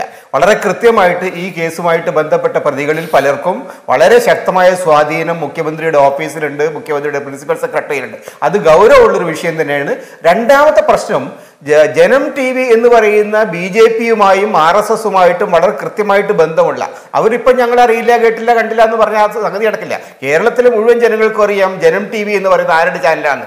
ആ ചാനലിന്റെ ഏറ്റവും പ്രധാനപ്പെട്ട സ്ഥാനത്തിരിക്കുന്ന ഒരാളാണ് ഇപ്പോൾ പിന്നെ ഈ കേസിൽ ചോദ്യം ചെയ്യപ്പെട്ടിരിക്കുന്ന അനിൽ നമ്പ്യാരുമായിട്ട് ബന്ധപ്പെട്ട ഈ വിഷയം ഏതാണ്ട് ഒരു മാസം മുമ്പ് തന്നെ കേരളത്തിലുള്ള വിവിധ മാധ്യമ പ്രവർത്തകർക്ക് അറിയുന്നതായിരുന്നു. ചില ഓൺലൈൻ മാധ്യമങ്ങൾ ഈ വിഷയം വന്നിരുന്നു.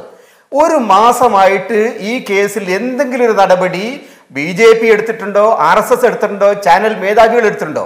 അദ്ദേഹം ഇന്ന് അദ്ദേഹം പറഞ്ഞു, ഞാൻ എൻ്റെ ചുമതലകളിൽ മാറി നിൽക്കണം. അദ്ദേഹത്തെ ആരും മാറ്റിയതല്ല, അദ്ദേഹം സ്വയമേവ മാറി നിൽക്കുക. അതേ സമയത്ത് ഈ കഴിഞ്ഞ ഒരു മാസക്കാലം ഈ കേസ് തുറന്നതിന് ശേഷമുള്ള ഓരോ ദിവസവും അദ്ദേഹം ഈ കേസിൽ ഇടപെട്ടിട്ടുണ്ട്. ഈ കേസുമായി ബന്ധപ്പെട്ട് അദ്ദേഹം ആരുമായിട്ടൊക്കെ ബന്ധപ്പെട്ടിട്ടുണ്ട്, CBI ആയിട്ട് ബന്ധപ്പെട്ടാം, NIA ആയിട്ട് ബന്ധപ്പെട്ടിരിക്കാം, കേന്ദ്ര മന്ത്രിയുമായിട്ടും ബന്ധപ്പെട്ടിരിക്കും. അപ്പൊ എന്ന് വെച്ചാൽ ഈ കേസിന്റെ ഓരോ ഘട്ടത്തിലും ഒരു പ്രധാനപ്പെട്ട ചാനലിന്റെ പ്രധാനപ്പെട്ട ലേഖകൻ എന്ന നിലയിൽ, പ്രധാനപ്പെട്ട ഉത്തരവാദിപ്പെട്ട ആളെന്ന നിലയിൽ അദ്ദേഹത്തിന് ഇടപെടാനും സ്വാധീനം ചെലുത്താനും കേസിനെ അട്ടിമറിക്കാനുള്ള സൗകര്യം ചെയ്തു കൊടുത്തിട്ടുണ്ട് എന്ന കാര്യത്തിൽ ഒരു തർക്കമില്ല. അത് ചാനൽ മേധാവികൾ ചെയ്തിട്ടുണ്ട്, അതിന് തലപ്പത്തിരിക്കുന്ന ആളുകൾ ചെയ്തിട്ടുണ്ട്. കേന്ദ്ര മന്ത്രിയായിരിക്കുന്ന മുരളീധരന് ഇദ്ദേഹവുമായിട്ട് എത്രത്തോളം ബന്ധമുണ്ട് എന്ന് ഇനി മുരളീധരൻ വിശദീകരിക്കേണ്ടി വരും. കാരണം മുരളീധരന്റെ സമീപനവും അനിൽ നമ്പ്യാരുടെ സമീപനവും ഒരേ സമീപനമായ എന്തുകൊണ്ടാണ്? കാരണം മുരളീധരന്റെ പാർട്ടിയുടെ ചാനലിൽ തന്നെയാണ് ജനം. ഇത്തരം കാര്യങ്ങളൊക്കെ നോക്കിക്കഴിഞ്ഞാൽ വളരെയേറെ ഗുരുതരമായിട്ടുള്ള പ്രശ്നങ്ങൾ ഉയർന്നു വരികയാണ്. ഈ കേസിൽ കേരളം ഭരിക്കുന്ന പാർട്ടിക്കും കേന്ദ്രം ഭരിക്കുന്ന പാർട്ടിക്കും ജനങ്ങളുടെ മുമ്പിൽ ഒരുപാട് മറുപടി പറയാനുണ്ട് എന്നാണ് എനിക്ക് തോന്നുന്നത്. എന്തുകൊണ്ട് അനിൽ നമ്പ്യാരെ ഈ കേസുമായിട്ട് ബന്ധപ്പെട്ട് വളരെ വിവരങ്ങൾ നേരത്തെ വന്നതിന് ശേഷം എന്തുകൊണ്ട് അദ്ദേഹത്തെ മാറ്റി നിർത്താൻ ആ സ്ഥാപനവും അതിന് പിന്നിലുള്ള രാഷ്ട്രീയ പ്രസ്ഥാനവും തയ്യാറായില്ല എന്ന ഒരു വിശദീകരണം സുരേന്ദ്ര മറവാളി ഞങ്ങളുടെ പാർട്ടിയല്ല, ഞങ്ങളുടെ ചാനലില്ല എന്ന് പറഞ്ഞാൽ നടക്കില്ല. അവരുമായിട്ട് ബന്ധപ്പെട്ട RSSന് വളരെ കൃത്യമായ ലീഡർഷിപ്പുള്ള ഒരു സ്ഥാപനമാണ്. ആ സ്ഥാപനത്തിന്റെ തലപ്പത്തിരുന്നു കൊണ്ട് ഇത്തരം ഇടപാടുകൾ, സാമൂഹിക വിരുദ്ധ പ്രവർത്തനങ്ങൾക്ക് സഹായിക്കുന്ന പ്രവർത്തനങ്ങൾ നടത്താൻ ഒരു മാധ്യമ പ്രവർത്തനത്തിന് സാധിച്ചിട്ടുണ്ടെങ്കിൽ അതിന് കാരണം ആ പ്രസ്ഥാനം തന്നെയാണ്. ആ രാഷ്ട്രീയ പ്രസ്ഥാനം അതിന് ഉത്തരവാദിത്വം പറയുകയും വേണം. ശരി, ശ്രീ KN ബാലഗോപാൽ, ഇപ്പോൾ ഒരു ഭാഗത്ത് CPIM പറയുന്നു ഈ പറയുന്ന ബന്ധം, അതായത് അനിൽ നമ്പ്യാർ ഇതിൽ ഇടപെട്ടിട്ടുണ്ടെങ്കിൽ അതോടൊപ്പം തന്നെ കേന്ദ്ര വിദേശകാര്യ സഹമന്ത്രി സ്വീകരിച്ച നിലപാട്, ഇതൊക്കെ ഈ വിഷയത്തിലെ കേന്ദ്ര താല്പര്യങ്ങളെ അല്ലെങ്കിൽ BJPയുടെ താല്പര്യങ്ങളെ സംശയാസ്പദമായി കാണേണ്ടതുണ്ട് എന്നാണല്ലോ. ഇവിടെ ശ്രീ VV രാജേഷ് ഈ ചർച്ചയിൽ ഒരു കാര്യം വിശദീകരിച്ചു. അതായത് UAE നൽകിയിട്ടുള്ള വിശദീകരണത്തിന്റെ അടിസ്ഥാനത്തിലാണ് കേന്ദ്ര വിദേശകാര്യ സഹമന്ത്രി ഈ വന്നിരിക്കുന്നത് ഒരു നയതന്ത്ര ബാഗേജ്, പരിരക്ഷയുള്ള ബാഗേജ് അല്ല എന്ന നിലപാടെടുത്തത്. കേന്ദ്ര വിദേശകാര്യ സഹമന്ത്രി എന്ന പദവിയിൽ ഇരുന്ന് അദ്ദേഹത്തിന് എടുക്കാൻ കഴിയുന്ന ഉചിതമായ ഒരു നിലപാടാണത് എന്ന് VV രാജേഷ് ഇവിടെ വാദിക്കുകയും ചെയ്യുന്നുണ്ട്. പിന്നെയുള്ളത് അനിൽ നമ്പ്യാരുടെ കാര്യമാണ്. അനിൽ നമ്പ്യാരെ കസ്റ്റംസ് വിളിച്ചു, ചോദ്യം ചെയ്തു, കാര്യങ്ങൾ അന്വേഷിച്ചു, കോളുമായി ബന്ധപ്പെട്ട ഡീറ്റെയിൽസ് എടുത്തു. അതിനുശേഷം സ്വപ്ന സുരേഷിന്റെ മൊഴിപ്പകർപ്പ് പുറത്തു വന്നു. ഇതൊക്കെയാണ് അടിസ്ഥാനപരമായി നിങ്ങളുടെ പുതിയ ആക്രമണത്തിന്റെ ആയുധങ്ങളെങ്കിൽ ഇതിന് മുൻപ് നടന്ന എപ്പിസോഡുകളിൽ CPM മറുപടി പറയേണ്ടതില്ലേ? സർക്കാർ ഉത്തരവാദികളാകേണ്ടതില്ലേ? മറുഭാഗം, രണ്ടു ഭാഗവും നമ്മൾ പരിശോധിക്കുമ്പോൾ, കാരണം സ്വപ്ന സുരേഷിന് മുഖ്യമന്ത്രിയുടെ ഓഫീസിലുള്ള ഈ വിശാലമായ സ്വാധീനത്തെക്കുറിച്ച് പരാമർശങ്ങൾ ഉണ്ടായിട്ടുണ്ട്. ഈ M ശിവശങ്കർ എല്ലാ കേസുകളിലും ഉയർന്നു കേൾക്കുന്ന പേരുകാരൻ മുഖ്യമന്ത്രിയുടെ മുൻ പ്രിൻസിപ്പൽ സെക്രട്ടറി ആയിരുന്നു, സർക്കാരുമായി നേരിട്ട് കണക്ട് ചെയ്യുന്ന ആളായിരുന്നു. ഈ കാര്യങ്ങളിലുള്ള ഇടപെടൽ എന്ത് തന്നെ ആയാലും അതെല്ലാം അദ്ദേഹം നിർവഹിച്ചിട്ടുള്ളത്, അതിന് അദ്ദേഹത്തിന് കരുത്തു കൊടുത്തിട്ടുള്ളത് മുഖ്യമന്ത്രിയുടെ പ്രിൻസിപ്പൽ സെക്രട്ടറി ആണെന്ന ഔദ്യോഗികമായ പദവിയുടെ ആധികാരികതയാണ്. അപ്പോൾ അതിൽ നിങ്ങൾ മറുപടി പറയാതെ ഒഴിഞ്ഞു മാറുന്നു. അതല്ലെങ്കിൽ ശിവശങ്കറിനെ തള്ളിപ്പറഞ്ഞതോടുകൂടി ആ കേസ് അവസാനിക്കുന്നു. പക്ഷെ മറുഭാഗത്ത് ജനം TV ഞങ്ങളുടെ ചാനലല്ല, അല്ലെങ്കിൽ അനിൽ നമ്പ്യാരെ ഞങ്ങൾ തള്ളിപ്പറയുന്നു എന്ന് പറഞ്ഞാൽ നിങ്ങളത് അംഗീകരിക്കുന്നുമില്ല.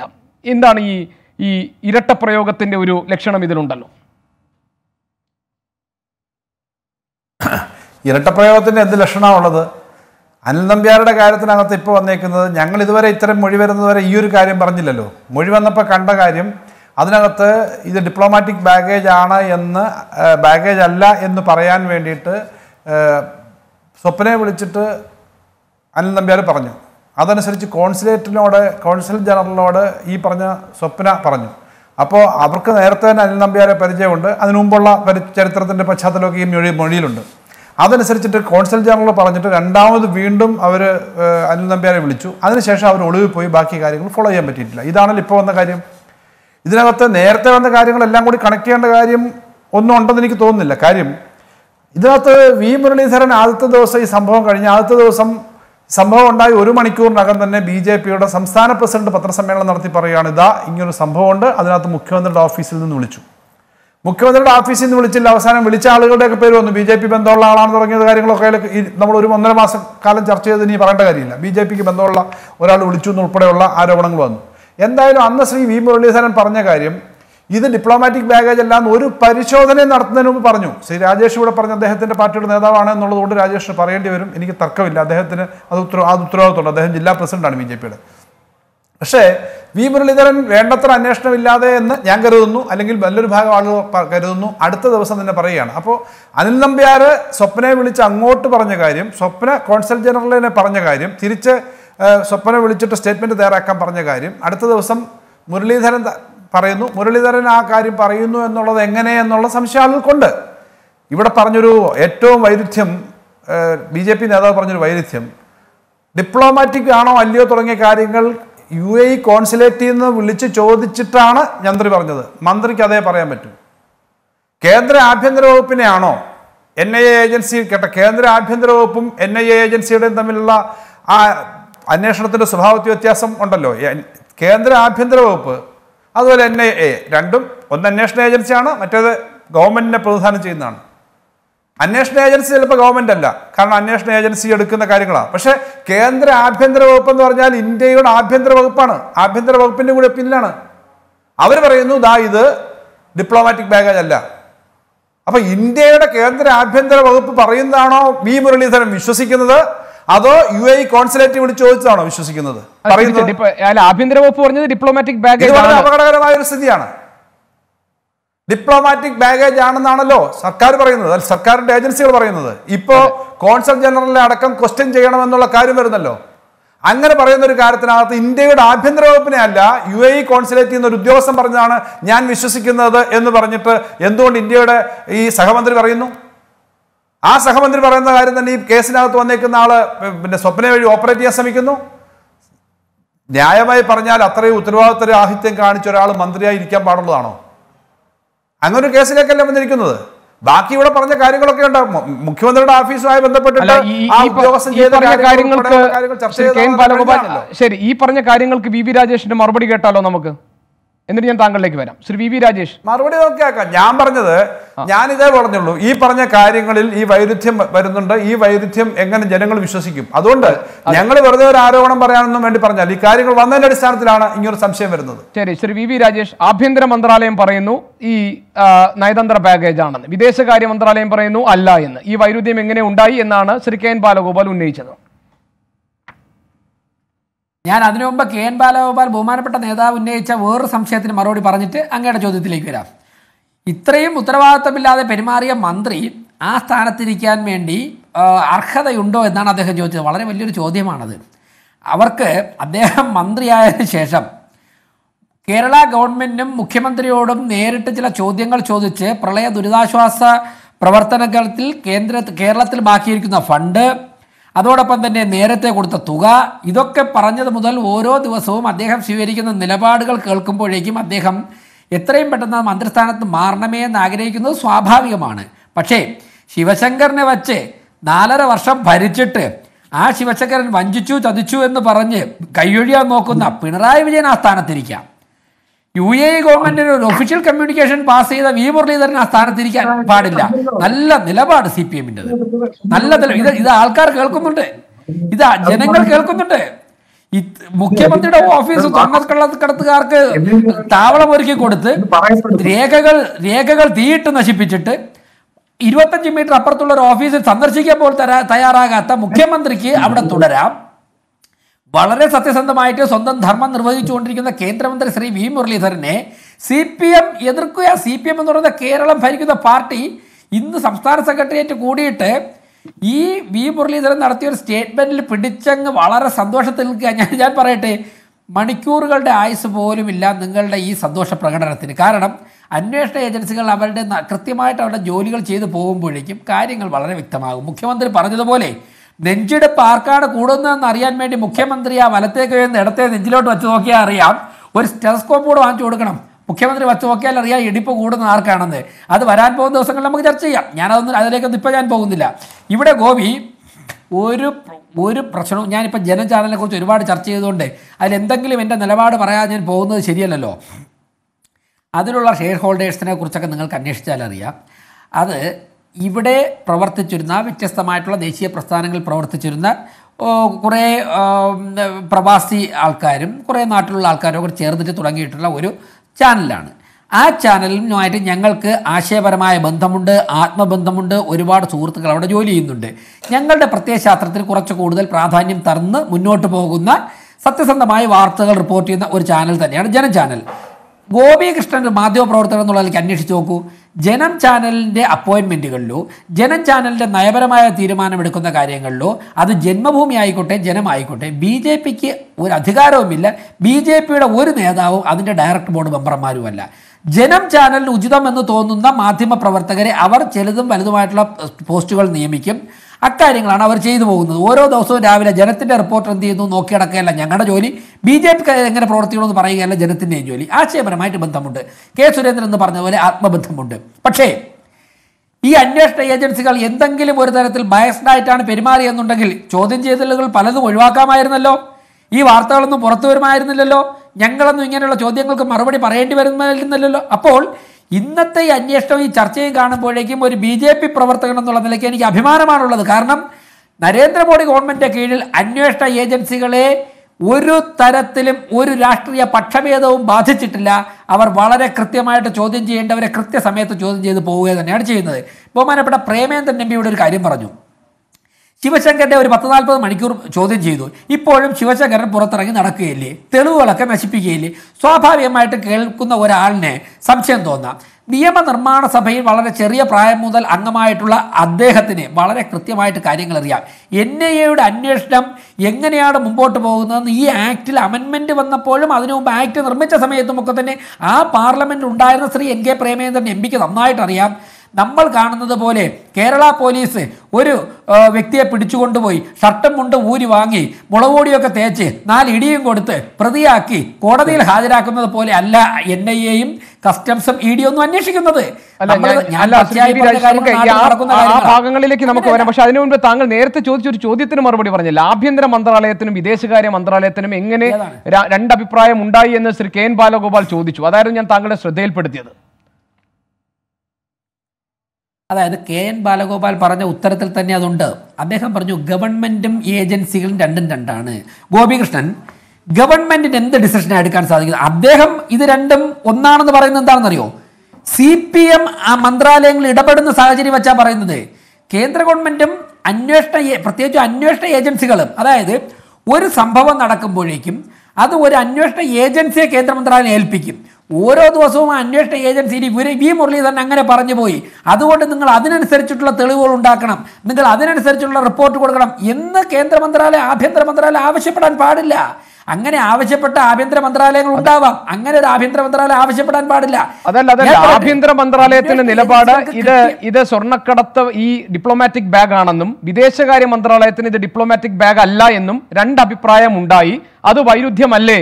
ഇത് എങ്ങനെ വിശ്വസിക്കും എന്നാണ് KN ബാലഗോപാൽ ചോദിച്ചത്. സ്പെസിഫിക് അത് സോർട്ട് ഔട്ട് ചെയ്യേണ്ട കോടതിയിലാണ്. അന്വേഷണ ഏജൻസികൾ അവർക്ക് കിട്ടിയ വസ്തുത ഞാൻ പറയട്ടെ അന്വേഷണ ഏജൻസികൾ അവർക്ക് കിട്ടിയ പോയിന്റുകൾ, അവർക്ക് കിട്ടിയ വസ്തുതകൾ അവർ കോടതി മുമ്പായി അവർ തെളിയിക്കട്ടെ. അവർക്ക് അതിൽ ഉത്തമ ബോധ്യമുള്ളത് കൊണ്ടല്ലേ. അതിൽ നമുക്ക് സംശയം തോന്നേണ്ട കാര്യവുമില്ലല്ലോ. എന്തോ ചോദിക്കുന്നുണ്ട്. ചോദിക്കൂ ശ്രീ KN ബാലഗോപാൽ. അല്ലല്ല ഞാനല്ല, ഞാൻ ശ്രീ KN ബാലഗോപാൽ ചോദിച്ച ചോദ്യമാണ് താങ്കളോട് ചോദിച്ചതാ. ഞാൻ കംപ്ലീറ്റ് ചെയ്യട്ടെ. ഞാൻ ഒറ്റ കാര്യമേ ചോദിക്കുന്നുള്ളൂ. ഇത് അന്വേഷണ ഏജൻസിയും ആഭ്യന്തര മന്ത്രാലയവും വ്യത്യസ്തമായിട്ടാണ് കാണേണ്ടത്. ആഭ്യന്തര മന്ത്രാലയവും വിദേശ മന്ത്രാലയവും തമ്മിൽ കോൺട്രഡിക്ഷൻ ഉണ്ടാവാൻ പാടില്ല. പിന്നെ വേണൊരു കാര്യം പറയാം, ആഭ്യന്തര മന്ത്രാലയവും ഗവൺമെന്റും ഒഫീഷ്യലായി പറഞ്ഞ കാര്യമല്ല മുരളീധരൻ പറഞ്ഞെന്ന് വേണേൽ പറയാം. ഔദ്യോഗികമായിട്ടല്ല, മുരളീധരൻ സ്വന്തമായിട്ട് വിളിച്ചന്വേഷിച്ച് കിട്ടിയ ഒരു വിവരം അദ്ദേഹം പറഞ്ഞു. അല്ലല്ലല്ല, അങ്ങനെ വ്യാഖ്യാനിക്കണ്ട. ശ്രീ V മുരളീധരൻ അദ്ദേഹത്തിന് ഒഫീഷ്യലി കിട്ടിയ കാര്യം തന്നെയാണ് അദ്ദേഹം പറഞ്ഞത്. ആഭ്യന്തര മന്ത്രാലയം അല്ല നിലപാട് സ്വീകരിച്ചിരിക്കുന്നത്, അന്വേഷണ ഏജൻസി. എൻ്റെ ഗോപി, കേട്ടോണ്ടിരിക്കുന്ന എല്ലാവർക്കും മനസ്സിലായി, താങ്കൾക്ക് മനസ്സിലായി. കൺഫ്യൂഷൻ ഉണ്ടെന്ന് വരുത്തി തീർക്കാൻ വേണ്ടി KN ബാലഗോപാലിന് അതൊരു അവസരം ഇട്ട് കൊടുക്കാൻ വേണ്ടി അങ്ങത് ആവർത്തിക്കരുത്. അങ്ങക്ക് മനസ്സിലായി. അന്വേഷണ ഏജൻസികൾ അവർക്ക് കിട്ടിയ തെളിവാണ് കൊടുത്തിരിക്കുന്നത്. അന്വേഷണ ഏജൻസികൾ കോടതിയിൽ കൊടുക്കുന്ന തെളിവുകൾക്ക് എല്ലാ ദിവസവും ആഭ്യന്തര മന്ത്രാലയം ക്ലാരിഫിക്കേഷൻ കൊടുക്കേണ്ട ആവശ്യമില്ല. അത് അന്വേഷണ ഏജൻസികളുടെ ഡ്യൂട്ടിയാണ് കോടതിയിൽ പ്രൂവ് ചെയ്യണമെന്നുള്ളത്. V മുരളീധരൻ അന്വേഷണ ഏജൻസികൾ ഈ തെളിവുകൾ കണ്ടെത്തുന്നതിന് ദിവസങ്ങൾക്ക് മുമ്പ് തന്നെ അദ്ദേഹത്തിന് UAE-യിൽ നിന്ന് കിട്ടിയ കമ്മ്യൂണിക്കേഷനാണ് അദ്ദേഹം അവിടെ പറഞ്ഞത്. ശരി, ഞാൻ ഇടപെടുന്നു. ശ്രീ NK പ്രേമചന്ദ്രൻ, ഇത് എല്ലാവർക്കും മനസ്സിലായി എന്നാണ് ശ്രീ VV രാജേഷ് വിശദീകരിച്ചത്. താങ്കൾക്ക് മനസ്സിലായോ? എന്റെ കാര്യം വിടൂ, താങ്കൾക്ക് മനസ്സിലായോ ശ്രീ NK പ്രേമചന്ദ്രൻ ഈ പറഞ്ഞ കാര്യം? എനിക്ക് മനസ്സിലായില്ല എന്ന് മാത്രമല്ല, ഞാൻ ശ്രീ BJPയുടെ പ്രതിനിധിയായി ഈ ചർച്ചയിൽ പങ്കെടുക്കുന്ന രാജേഷിന്റെ വാക്കുകൾ കേട്ടപ്പോൾ ഞാൻ അത്ഭുതപ്പെടുകയാണ്. അങ്ങനെയാണ്, ഈ നിലയിലാണ് ഈ കേസിന്റെ അന്വേഷണം പോകുന്നതെങ്കിൽ ഈ കേസ് എങ്ങും ചെന്നെത്താൻ പോകുന്നില്ല. ഞാൻ കഴിയുമെങ്കിൽ ഞാനൊരു അക്കാദമിക് ഡിസ്കഷന് വേണ്ടി പറയുന്നതാണ്, ദയവ് ചെയ്യുന്നതിനെ ഒരു പാർട്ടിസാൻ ഇൻട്രസ്റ്റ് ആയിട്ട് ഒരിക്കലും കാണരുത്. നാഷണൽ ഇൻവെസ്റ്റിഗേഷൻ ഏജൻസിക്ക് നേതൃത്വം കൊടുക്കുന്ന ഭരണവകുപ്പായിട്ടുള്ള ആഭ്യന്തര വകുപ്പിനും അതുപോലെ തന്നെ എക്സ്റ്റേണൽ അഫയേഴ്സ് മിനിസ്ട്രി ഈ പറയുന്ന കാര്യങ്ങളുടെ ഒക്കെ വേണ്ടി വന്നാൽ വിദേശകാര്യ മന്ത്രാലയം, നയതന്ത്ര പാക്കേജ് ഏത്, മറ്റു കാര്യങ്ങളെ സംബന്ധിച്ചൊക്കെ തന്നെ നിയന്ത്രിക്കപ്പെടുന്ന അന്താരാഷ്ട്ര ബന്ധങ്ങൾ ഇടപെട്ട് ചർച്ച ചെയ്ത് തീരുമാനങ്ങൾ പറയുന്ന എക്സ്റ്റേണൽ അഫയേഴ്സ് മിനിസ്ട്രിയും തമ്മിൽ ഈ കാര്യത്തിൽ രണ്ടഭിപ്രായമുണ്ടോ? ശ്രീ VV രാജേഷ് അത് അംഗീകരിക്കുകയാണോ? എനിക്കത് മനസ്സിലാകുന്നില്ല. ഒരു ഗവൺമെന്റിന്റെ രണ്ട് ഓർഗനൈസേഷൻസ്, പ്രത്യേകിച്ചും പ്രമാദമായിട്ടുള്ള ഇത്തരത്തിലൊരു കേസിൽ എക്സ്റ്റേണൽ അഫയേഴ്സ് മിനിസ്ട്രിക്കും ഹോം മിനിസ്ട്രിക്കും രണ്ടഭിപ്രായമുണ്ടോ? അങ്ങനെ രണ്ടഭിപ്രായം ഈ കള്ളക്കടത്ത് പാക്കേജിനെ സംബന്ധിച്ചുണ്ടെങ്കിൽ തന്നെ വളരെ മൗലികമായിട്ടുള്ള പ്രശ്നമല്ലേ? ശരിയാണ്, ഇൻവെസ്റ്റിഗേറ്റ് ചെയ്യുന്ന ഏജൻസിയിൽ എക്സ്റ്റേണൽ അഫയേഴ്സ് മിനിസ്ട്രിയുടെ നേരിട്ടുള്ള നിയന്ത്രണത്തിലുള്ള ഏജൻസി ഇല്ല. കസ്റ്റംസ് ഫൈനാൻസിന്റെ കീഴിലാണ്, എൻഫോഴ്സ്മെന്റ് ഡയറക്ടറേറ്റ് ഫൈനാൻസിന്റെ കീഴിലാണ്, നാഷണൽ ഇൻവെസ്റ്റിഗേഷൻ ഏജൻസി ഹോം മിനിസ്ട്രിയുടെ കീഴിലാണ്. ഗവൺമെന്റിന് ഇതിനെ സംബന്ധിച്ച് ഒറ്റ അഭിപ്രായമല്ലേ ഉണ്ടാകാൻ പാടുള്ളൂ. ആ കാര്യത്തിൽ വ്യക്തത വരുത്തണം. ഒന്ന്. രണ്ട്, നാഷണൽ ഇൻവെസ്റ്റിഗേഷൻ ഏജൻസി വളരെ താമസിച്ചാണ് അറസ്റ്റ് രേഖപ്പെടുത്തുന്നത് എന്ന് പറഞ്ഞപ്പോൾ ഒരു കാര്യം ഞാൻ പറയാൻ ആഗ്രഹിക്കുന്നു. അലനും താഹയുമായി ബന്ധപ്പെട്ട വിഷയം നമുക്ക് ഓർമ്മയുണ്ടല്ലോ. എത്ര ചടുലതയോടുകൂടിയാണ് അലനും താഹയും മാവോയിസ്റ്റ് ലഘുലേഖകൾ അല്ലെങ്കിൽ അതുമായി ബന്ധപ്പെട്ട പിന്നെ ഈ ലിറ്ററേച്ചർ കൈവശം വെച്ചു എന്നതിന്റെ പേരിൽ കൽത്തുറുക്കിൽ അടക്കപ്പെട്ടത്. എത്ര ചടുലതയോടുകൂടി അലനും താഹയുമായി ബന്ധപ്പെട്ട കേസ് കൈകാര്യം ചെയ്തു. ഇവിടെ ഞാൻ നേരത്തെ സൂചിപ്പിച്ച വളരെ പ്രസക്തമായ ചോദ്യം, ജനങ്ങൾ ചോദിക്കുന്ന ചോദ്യം, ഞാനടക്കം ഉന്നയിക്കുന്ന ചോദ്യമാണ്. ഈ അന്താരാഷ്ട്ര തലത്തിൽ പ്രാധാന്യമുള്ള പ്രമാദമായ കള്ളക്കടത്ത് കേസ് ഉൾപ്പെടെയുള്ള കേസുകളിലൂടെ അവിഹിതമായി ലഭ്യമായിട്ടുള്ള സമ്പാദ്യം നിക്ഷേപിക്കുന്നതിന് സംസ്ഥാനത്തിന്റെ ഭരണനിർവഹണ പ്രക്രിയയുടെ താക്കോൽ സ്ഥാനം എന്ന് വിശേഷിപ്പിക്കുന്ന മുഖ്യമന്ത്രിയുടെ ഓഫീസിന്റെ ചുമതല വഹിക്കുന്ന പ്രിൻസിപ്പൽ സെക്രട്ടറിയുടെ സുഹൃത്തിന്റെ ജോയിന്റ് അക്കൗണ്ട് എടുത്ത് അത് സംരക്ഷിക്കുന്നു എന്ന് ആരാ പറയുന്നത്? എൻഫോഴ്സ്മെന്റ് ഡയറക്ടറേറ്റ് ആണ് പറയുന്നത്. എൻഫോഴ്സ്മെന്റ് ഡയറക്ടറേറ്റിന്റെ സത്യവാങ്മൂലത്തിൽ പല കാര്യങ്ങളും ഇവർ തമ്മിലുള്ള ബന്ധത്തെ സംബന്ധിച്ച് പറയുന്നു. അങ്ങനെ ഒരു ഘട്ടത്തിൽ പോലും ഈ കേസിൽ ഏറ്റവും കൂടുതൽ ആരോപണ വിധേയനായിട്ടുള്ള ശ്രീ ശിവശങ്കരൻ ഇപ്പോഴും സ്വതന്ത്രമായി പൊതുസമൂഹത്തിന് മുമ്പിലുണ്ട്. അപ്പൊ അദ്ദേഹം അറസ്റ്റ് ചെയ്യപ്പെടുന്നില്ല എന്ന് പറയുമ്പോഴാണ് ഞാൻ നേരത്തെ സൂചിപ്പിച്ചത്, ഈ അറസ്റ്റ് നമ്മൾ എന്തുകൊണ്ടാണ് ജാമ്യം കൊടുക്കാതിരിക്കുന്നതിന്റെ കാരണം സ്വാധീനമുള്ളത് കൊണ്ട് സാക്ഷികളെ സ്വാധീനിക്കും, തെളിവുകൾ നശിപ്പിക്കും, അത്തരത്തിലുള്ള അവസരങ്ങൾ ഉണ്ടാകാതിരിക്കാനും അന്വേഷണത്തിൽ ഇടപെടാതിരിക്കാനും വേണ്ടിയിട്ടാണ് ഇത്തരത്തിലുള്ള കേസുകളിലെ പ്രതികളെ സംബന്ധിച്ചിടത്തോളം ജാമ്യം കൊടുക്കാതിരിക്കുന്നത്, അറസ്റ്റ് ചെയ്യുന്നത്, റിമാൻഡ് ചെയ്യുന്നത്. ഇവിടെ ഇത്തരം സംഭവം കാണുമ്പോൾ ന്യായമായും സംശയങ്ങൾ ഉന്നയിക്കപ്പെടും. അതിന്റെ അർത്ഥം അന്വേഷണം മുഴുവൻ ഡീറെയിലായി എന്നുള്ളതല്ല. ജനങ്ങളുടെ സാമാന്യമായിട്ടുള്ള ഉത്കണ്ഠയാണ്, ആശങ്കയാണ് ഇത്തരം കാര്യങ്ങൾ. ഞാനത് പറയാൻ വേറെ കാരണങ്ങളുണ്ട്, ഞാൻ ആ കാരണങ്ങളിലേക്കൊന്നും പോകുന്നില്ല. അതൊക്കെ അല്ല, ഈ താങ്കൾ ഈ പറഞ്ഞ ഈ ഉന്നയിച്ച കാര്യങ്ങളുണ്ടല്ലോ, അതിലേക്കും നമുക്ക് ചർച്ച വരണം. ശ്രീ NP ചെക്കുട്ടി, ഇവിടെ VV രാജേഷ് നൽകിയ വിശദീകരണം ഇപ്പോൾ ഈ പാനലിസ്റ്റുകളിൽ രണ്ടുപേർക്ക് മനസ്സിലായില്ല. ശ്രീ NK പ്രേമചന്ദ്രനും മനസ്സിലായില്ല, ശ്രീ KN ബാലഗോപാലിനും മനസ്സിലായില്ല. ഈ വൈരുദ്ധ്യം എങ്ങനെ ഉണ്ടായി? കേന്ദ്ര ആഭ്യന്തര മന്ത്രാലയത്തിനും വിദേശകാര്യ മന്ത്രാലയത്തിനും എങ്ങനെയാണ് ഈ കാര്യത്തിൽ രണ്ട് നിലപാടെടുക്കാൻ കഴിയുന്നത് എന്നതാണ് നമ്മൾ ഈ പോയിന്റിൽ ചർച്ച ചെയ്തത്. താങ്കൾക്ക് മനസ്സിലായോ? അല്ല, ഇതില് എനിക്ക് തോന്നുന്ന ഒരു കാര്യം, ഈ കേസിന്റെ തുടക്കം മുതൽ, ഈ കേസ് ഉണ്ടായ സമയം മുതൽ മുരളീധരൻ ഈ കേസിൽ ഇടപെടാൻ ശ്രമിച്ചിട്ടുണ്ട്. കേന്ദ്രമന്ത്രി എന്ന നിലയിൽ അദ്ദേഹം ഇടപെടുന്ന സമയത്ത് കേരളത്തിലെ രാഷ്ട്രീയ താല്പര്യങ്ങൾ ഉപയോഗിച്ചുകൊണ്ട് കേരളത്തിലൊരു രാഷ്ട്രീയ ഇമ്പാക്റ്റ് ഉണ്ടാക്കാനുള്ള ശ്രമമാണ് അദ്ദേഹം നടത്തിയത്. കേരളത്തിലെ ഭരണകക്ഷിയുമായിട്ട് അവർക്കുള്ള പ്രശ്നങ്ങൾ കാരണം അത് വളരെ സ്വാഭാവികമാണ്. പക്ഷേ സംഭവത്തിൻ്റെ ഒരു കിടപ്പെന്താ വെച്ചാൽ, അദ്ദേഹം എടുത്ത നിലപാടുകൾ കേന്ദ്ര ഏജൻസികൾ എടുക്കുന്ന നിലപാടുകളുമായിട്ട് യോജിച്ചു പോകുന്നില്ല. അതാണ് ഒന്നാമത്തെ കാര്യം. രണ്ടാമത്തെ കാര്യം, ഈ കേസിനെ അട്ടിമറിക്കാനായിട്ട് ശ്രമിക്കുന്ന ഈ കേസിലെ രണ്ടാം പ്രതിയുടെ ഉപദേശകനായിട്ടുള്ള ആള് ഈ കേന്ദ്രമന്ത്രിയുമായിട്ട് കഴിഞ്ഞൊരു മാസമായിട്ട് ബന്ധപ്പെട്ടിരിക്കും എന്ന കാര്യത്തിൽ തർക്കമില്ല. അദ്ദേഹം മാധ്യമപ്രവർത്തകനാണ്. മാധ്യമപ്രവർത്തകൻ എന്ന നിലയിൽ വളരെ സ്വതന്ത്രമായി പ്രവർത്തിച്ചു കൊണ്ടിരിക്കുന്ന ഒരു വ്യക്തിയാണ്. ഈ കേസിലെ UAP ചാർജ് ചെയ്ത കേസാണ്. ആ കേസിലെ പ്രധാനപ്പെട്ട ഒരു പ്രതിയെ പിന്നെ ഈ ഉപദേശിക്കുന്ന ഈ സംഭവമായിട്ട് ബന്ധപ്പെട്ട് അദ്ദേഹം തന്നെയാണ് മുരളീധരനുമായിട്ട് ബന്ധപ്പെട്ടുകൊണ്ടിരിക്കുന്നതും. ഇത് മുരളീധരനെ സംബന്ധിച്ചിടത്തോളം വളരെ വളരെ ഗുരുതരമായിട്ടുള്ള ചില പ്രശ്നങ്ങൾ ഉയർത്തുന്നുണ്ട്. കേന്ദ്ര വിദേശകാര്യമന്ത്രി എന്താണ് അവിടെ ചെയ്തുകൊണ്ടിരിക്കുന്നത്? കേന്ദ്ര സർക്കാർ ഇതിന്റെ അന്വേഷണ ഏജൻസികൾ കണ്ടെത്തിയ കാര്യങ്ങൾ അദ്ദേഹം അറിയുന്നില്ലെന്നാണോ പറയുന്നത്? ഈ കേസിനകത്ത് വളരെ ഗുരുതരമായിട്ടുള്ള പ്രശ്നങ്ങളുണ്ട് എന്ന് അദ്ദേഹത്തിന് മനസ്സിലായിട്ടില്ല എന്നാണോ? അപ്പൊ ആ കാര്യങ്ങളൊക്കെ നോക്കിക്കഴിഞ്ഞാൽ മുരളീധരന് കുറേയേറെ ചോദ്യങ്ങൾക്ക് മറുപടി പറയാം. രണ്ടാമത്തെ കാര്യം, അത് പിന്നെ ഒരു ഏജൻസി വേറെ, ആഭ്യന്തര വകുപ്പ് വേറെ, വിദേശകാര്യ വകുപ്പ് വേറെ. വിദേശകാര്യ ഞാൻ ദുബായിലെ കൺസുലേറ്റ് പറഞ്ഞതനുസരിച്ചാണോ വിദേശകാര്യ മന്ത്രി പറയേണ്ടത്? വിദേശകാര്യ മന്ത്രി ഇന്ത്യയുടെ വിദേശകാര്യത്തിന്റെ നിലപാടുകളല്ലേ പറയേണ്ടത്, അല്ലാണ്ട് ദുബായിലെ പിന്നെ ആളുകൾ പറയുന്നതാണോ? ആ കോൺസുലേറ്റിലെ ആളുകൾ തന്നെ പ്രതികളാണെന്നും പറയുന്നുണ്ട്. ഇത്തരം കാര്യങ്ങളിലൊക്കെ തന്നെ മുരളീധരൻ എടുത്ത നിലപാടുകൾ കക്ഷി രാഷ്ട്രീയ താല്പര്യങ്ങളാണ് അദ്ദേഹം തുടക്കം മുതലേ ഉന്നയിക്കാൻ ശ്രമിച്ചത്. പക്ഷേ കേന്ദ്ര സർക്കാരിന്റെ നിലപാടുകളായിട്ടോ അന്വേഷണ ഏജൻസികൾ കണ്ടെത്തുന്ന കാര്യങ്ങളായിട്ടോ അദ്ദേഹത്തിന് അതിനെ ബന്ധപ്പെടുത്താൻ കഴിയുന്നില്ല. രണ്ടാമത്തെ കാര്യം, അദ്ദേഹം ഏറ്റവും കൂടുതൽ ബന്ധപ്പെടുന്നത്, അദ്ദേഹത്തിന്റെ നിലപാടുകൾ ഏറ്റവും കൂടുതൽ ബന്ധപ്പെടുന്നത് ഈ കേസ് അട്ടിമറിക്കാൻ ശ്രമിച്ച ഒരു സ്ഥാപിത താല്പര്യങ്ങളോ സംഘവുമായിട്ടാണ്. അതെങ്ങനെ സംഭവിച്ചു എന്ന് വിശദീകരിക്കേണ്ടത് വി മുരളീധരനും അദ്ദേഹത്തിന്റെ പാർട്ടിയുമാണ്. രാജേഷ് ഇതുവരെ നടത്തിയ വിശദീകരണത്തിൽ നിന്ന് എനിക്ക് മനസ്സിലായത് ഈ കേസ് തേച്ചു മാച്ച് കളയാൻ വളരെ കൃത്യമായിട്ടുള്ള ഒരു നീക്കം നടക്കുന്നുണ്ട്. കേന്ദ്രവും സംസ്ഥാനവും ചേർന്ന് ഇത് അട്ടിമറിക്കും. അതുകൊണ്ടാണ് ഈ ശിവശങ്കരനെ 35 മണിക്കൂർ കേസ് 35 മണിക്കൂർ പിന്നെ ചോദ്യം ചെയ്തിട്ട് ശിവശങ്കരൻ ഇപ്പം പുറത്തു നടക്കുന്നത്. ഗുരുതരമായ ആരോപണവുമാണ് ഈ ചർച്ചയ്ക്കിടെ ഇപ്പോൾ ഉന്നയിക്കപ്പെട്ടിരിക്കുന്നത്. ഞാൻ വളരെ ചെറിയൊരു ഇടവേളയിലേക്ക് പോകുന്നു. സ്വർണ്ണക്കള്ളക്കടത്ത് കേസുമായി അന്വേഷണത്തിനിടെ രാഷ്ട്രീയ വിവാദങ്ങൾ പുകയുമ്പോൾ ഇനി മറുപടി പറയേണ്ടത് CPIM ആണോ BJP ആണോ? ഈ കേസ് തേച്ചുമാച്ച് കളയാനുള്ള ഒരു രഹസ്യ നീക്കം നടക്കുന്നുണ്ട് എന്ന നിരീക്ഷണങ്ങൾ ഈ ചർച്ചയിൽ ഉണ്ടായ സാഹചര്യത്തിൽ അതിനുള്ള മറുപടിയും തേടും encounter. Stay tuned with 24. Encounter തുടരുന്നു. സ്വർണ്ണക്കള്ളക്കടത്ത് കേസുമായി ഉയരുന്ന രാഷ്ട്രീയ വിവാദങ്ങളിൽ ഇനി മറുപടി പറയേണ്ടത് CPIM ഓ BJP യോ? ഇതാണ് ഇനി നമ്മൾ ഈ ഘട്ടത്തിൽ പരിശോധിക്കാൻ പോകുന്നത്. ശ്രീ VV രാജേഷ്, ഈ ചർച്ചയിൽ പങ്കെടുത്ത എല്ലാവരും ഉന്നയിച്ച 2 പ്രശ്നങ്ങളിലാണ് താങ്കളുടെ പ്രതികരണം ഞാൻ പ്രതീക്ഷിക്കുന്നത്. ഒന്ന്, ഈ കേസിൽ ആഭ്യന്തര മന്ത്രാലയത്തിനും വിദേശകാര്യ മന്ത്രാലയത്തിനും വിരുദ്ധാഭിപ്രായങ്ങളുണ്ട് എന്ന നിരീക്ഷണം. 2, ഈ കേസ് ഒത്തുതീർപ്പാക്കാൻ വേണ്ടിയുള്ള നീക്കങ്ങൾ നടക്കുന്നതിന്റെ ഭാഗമായി, അതായത് ഒരു സ്വപ്ന സുരേഷ്, ഒരു ശിവശങ്കർ, ഒരു അനിൽ നമ്പ്യാർ എന്ന നിലയിലേക്കൊക്കെ ഇത് പോയി ഇത് അവസാനം തീയും പുകയും മാത്രമായി അവശേഷിക്കാനുള്ള സാഹചര്യം ഉണ്ടാകുന്നു എന്ന ആശങ്ക. 2 കാര്യങ്ങൾക്കുമുള്ള താങ്കളുടെ മറുപടി. ഞാനതിൽ ആ മറുപടി ആദ്യം പറഞ്ഞിട്ട് എനിക്ക് മറ്റു 2 പേരുടെ പ്രേമേന്ദ്രൻ MPയും ചേക്കുട്ടി അവർകളും പറഞ്ഞതിനൊരു മറുപടിയുള്ള സമയം തരണം. അങ്ങനെയുള്ള ആശങ്ക ആർക്കും വേണ്ട ഗോപികൃഷ്ണൻ. കാരണം കസ്റ്റംസിൻ്റെ കയ്യിലാണല്ലോ ഈ കേസ് ആദ്യം നിന്നത്.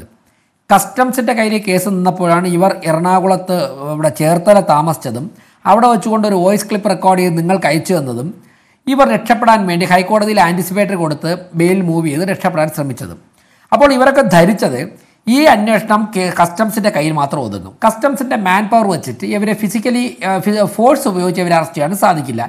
കുറച്ചു കാലം മാറി എന്ന് കഴിഞ്ഞാൽ ആൻറ്റിസിപ്പേറ്ററി ബെയിൽ ലഭിക്കുകയോ പിന്നീട് ടാക്സ് അടച്ചോ ഇവർക്ക് ഈ കേസിൽ നിന്നും തടി രക്ഷപ്പെടുത്താം. കേരളത്തിലെ മുഴുവൻ ഗവൺമെൻറ് ഒരു സഹായമുണ്ടല്ലോ.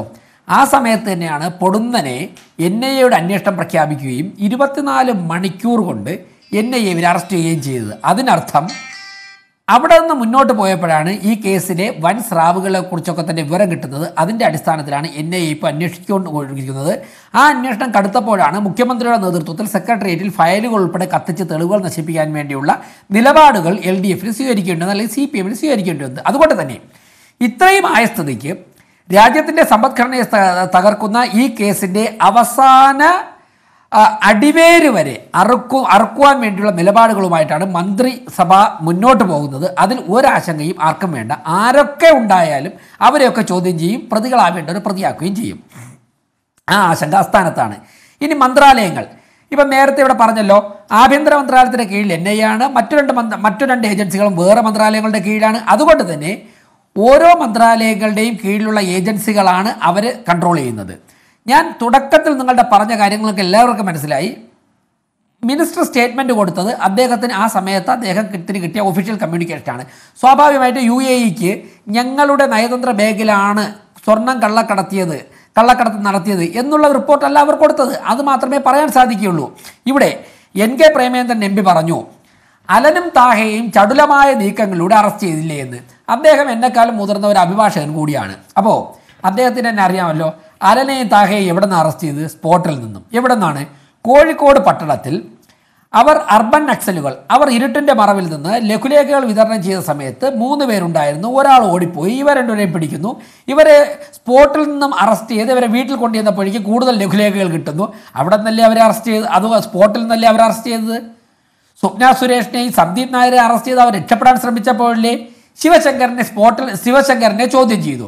ശിവശങ്കരനെ പോലുള്ള ഒരു IAS ഉദ്യോഗസ്ഥനെ അറസ്റ്റ് ചെയ്യണമെന്ന് അവർക്ക് ഉത്തമ ബോധ്യവും അവർക്ക് കോടതിയിൽ ബോധ്യപ്പെടുത്തുവാനുള്ള തെളിവുകൾ ലഭിക്കുന്ന സാഹചര്യത്തിൽ അവർ അറസ്റ്റ് ചെയ്യും. അവർ ഇത്രയും ദിവസം അറസ്റ്റ് ചെയ്തില്ല എന്ന് കരുതിയിട്ട് അവർ അറസ്റ്റ് ചെയ്യാതെ പോവുകയാണ് എന്നുള്ള വിലയിരുത്തൽ നമ്മൾ എന്തിനാണ് എത്തുന്നത്? അങ്ങനെ ഒരു വിലയിരുത്തൽ എത്തേണ്ട അങ്ങേപ്പോലുള്ള ഒരാൾ എത്തേണ്ട സമയമായെന്ന് എനിക്ക് തോന്നുന്നില്ല. ഇനി വിമർശന ബുദ്ധിയാൽ അങ്ങനെ ഒരു നിലപാടെടുത്താൽ അത് അങ്ങയുടെ സ്വാതന്ത്ര്യമാണ്. ഞങ്ങളുടെ നിലപാടാണ് ഞങ്ങൾ പറഞ്ഞു മുന്നോട്ട് പോകുന്നത്. ബഹുമാനപ്പെട്ട ശ്രീ NK ചേക്കുട്ടി അവർ സാധാരണ ചർച്ചകളിലൊക്കെ വരുമ്പോഴേക്കും അദ്ദേഹം നടത്തുന്ന നിലപാടുകൾ വിമർശനാത്മകമാണെങ്കിലും ഞങ്ങളൊന്നും അങ്ങനെ അദ്ദേഹത്തെ ചോദ്യം ചെയ്യാൻ തയ്യാറാവുന്നില്ല. കാരണം അദ്ദേഹം ഒരു മാധ്യമ പ്രവർത്തകനാണ്, BJP രാഷ്ട്രീയത്തിന് വിരുദ്ധമായി നിൽക്കുന്ന വ്യക്തിയാണ്.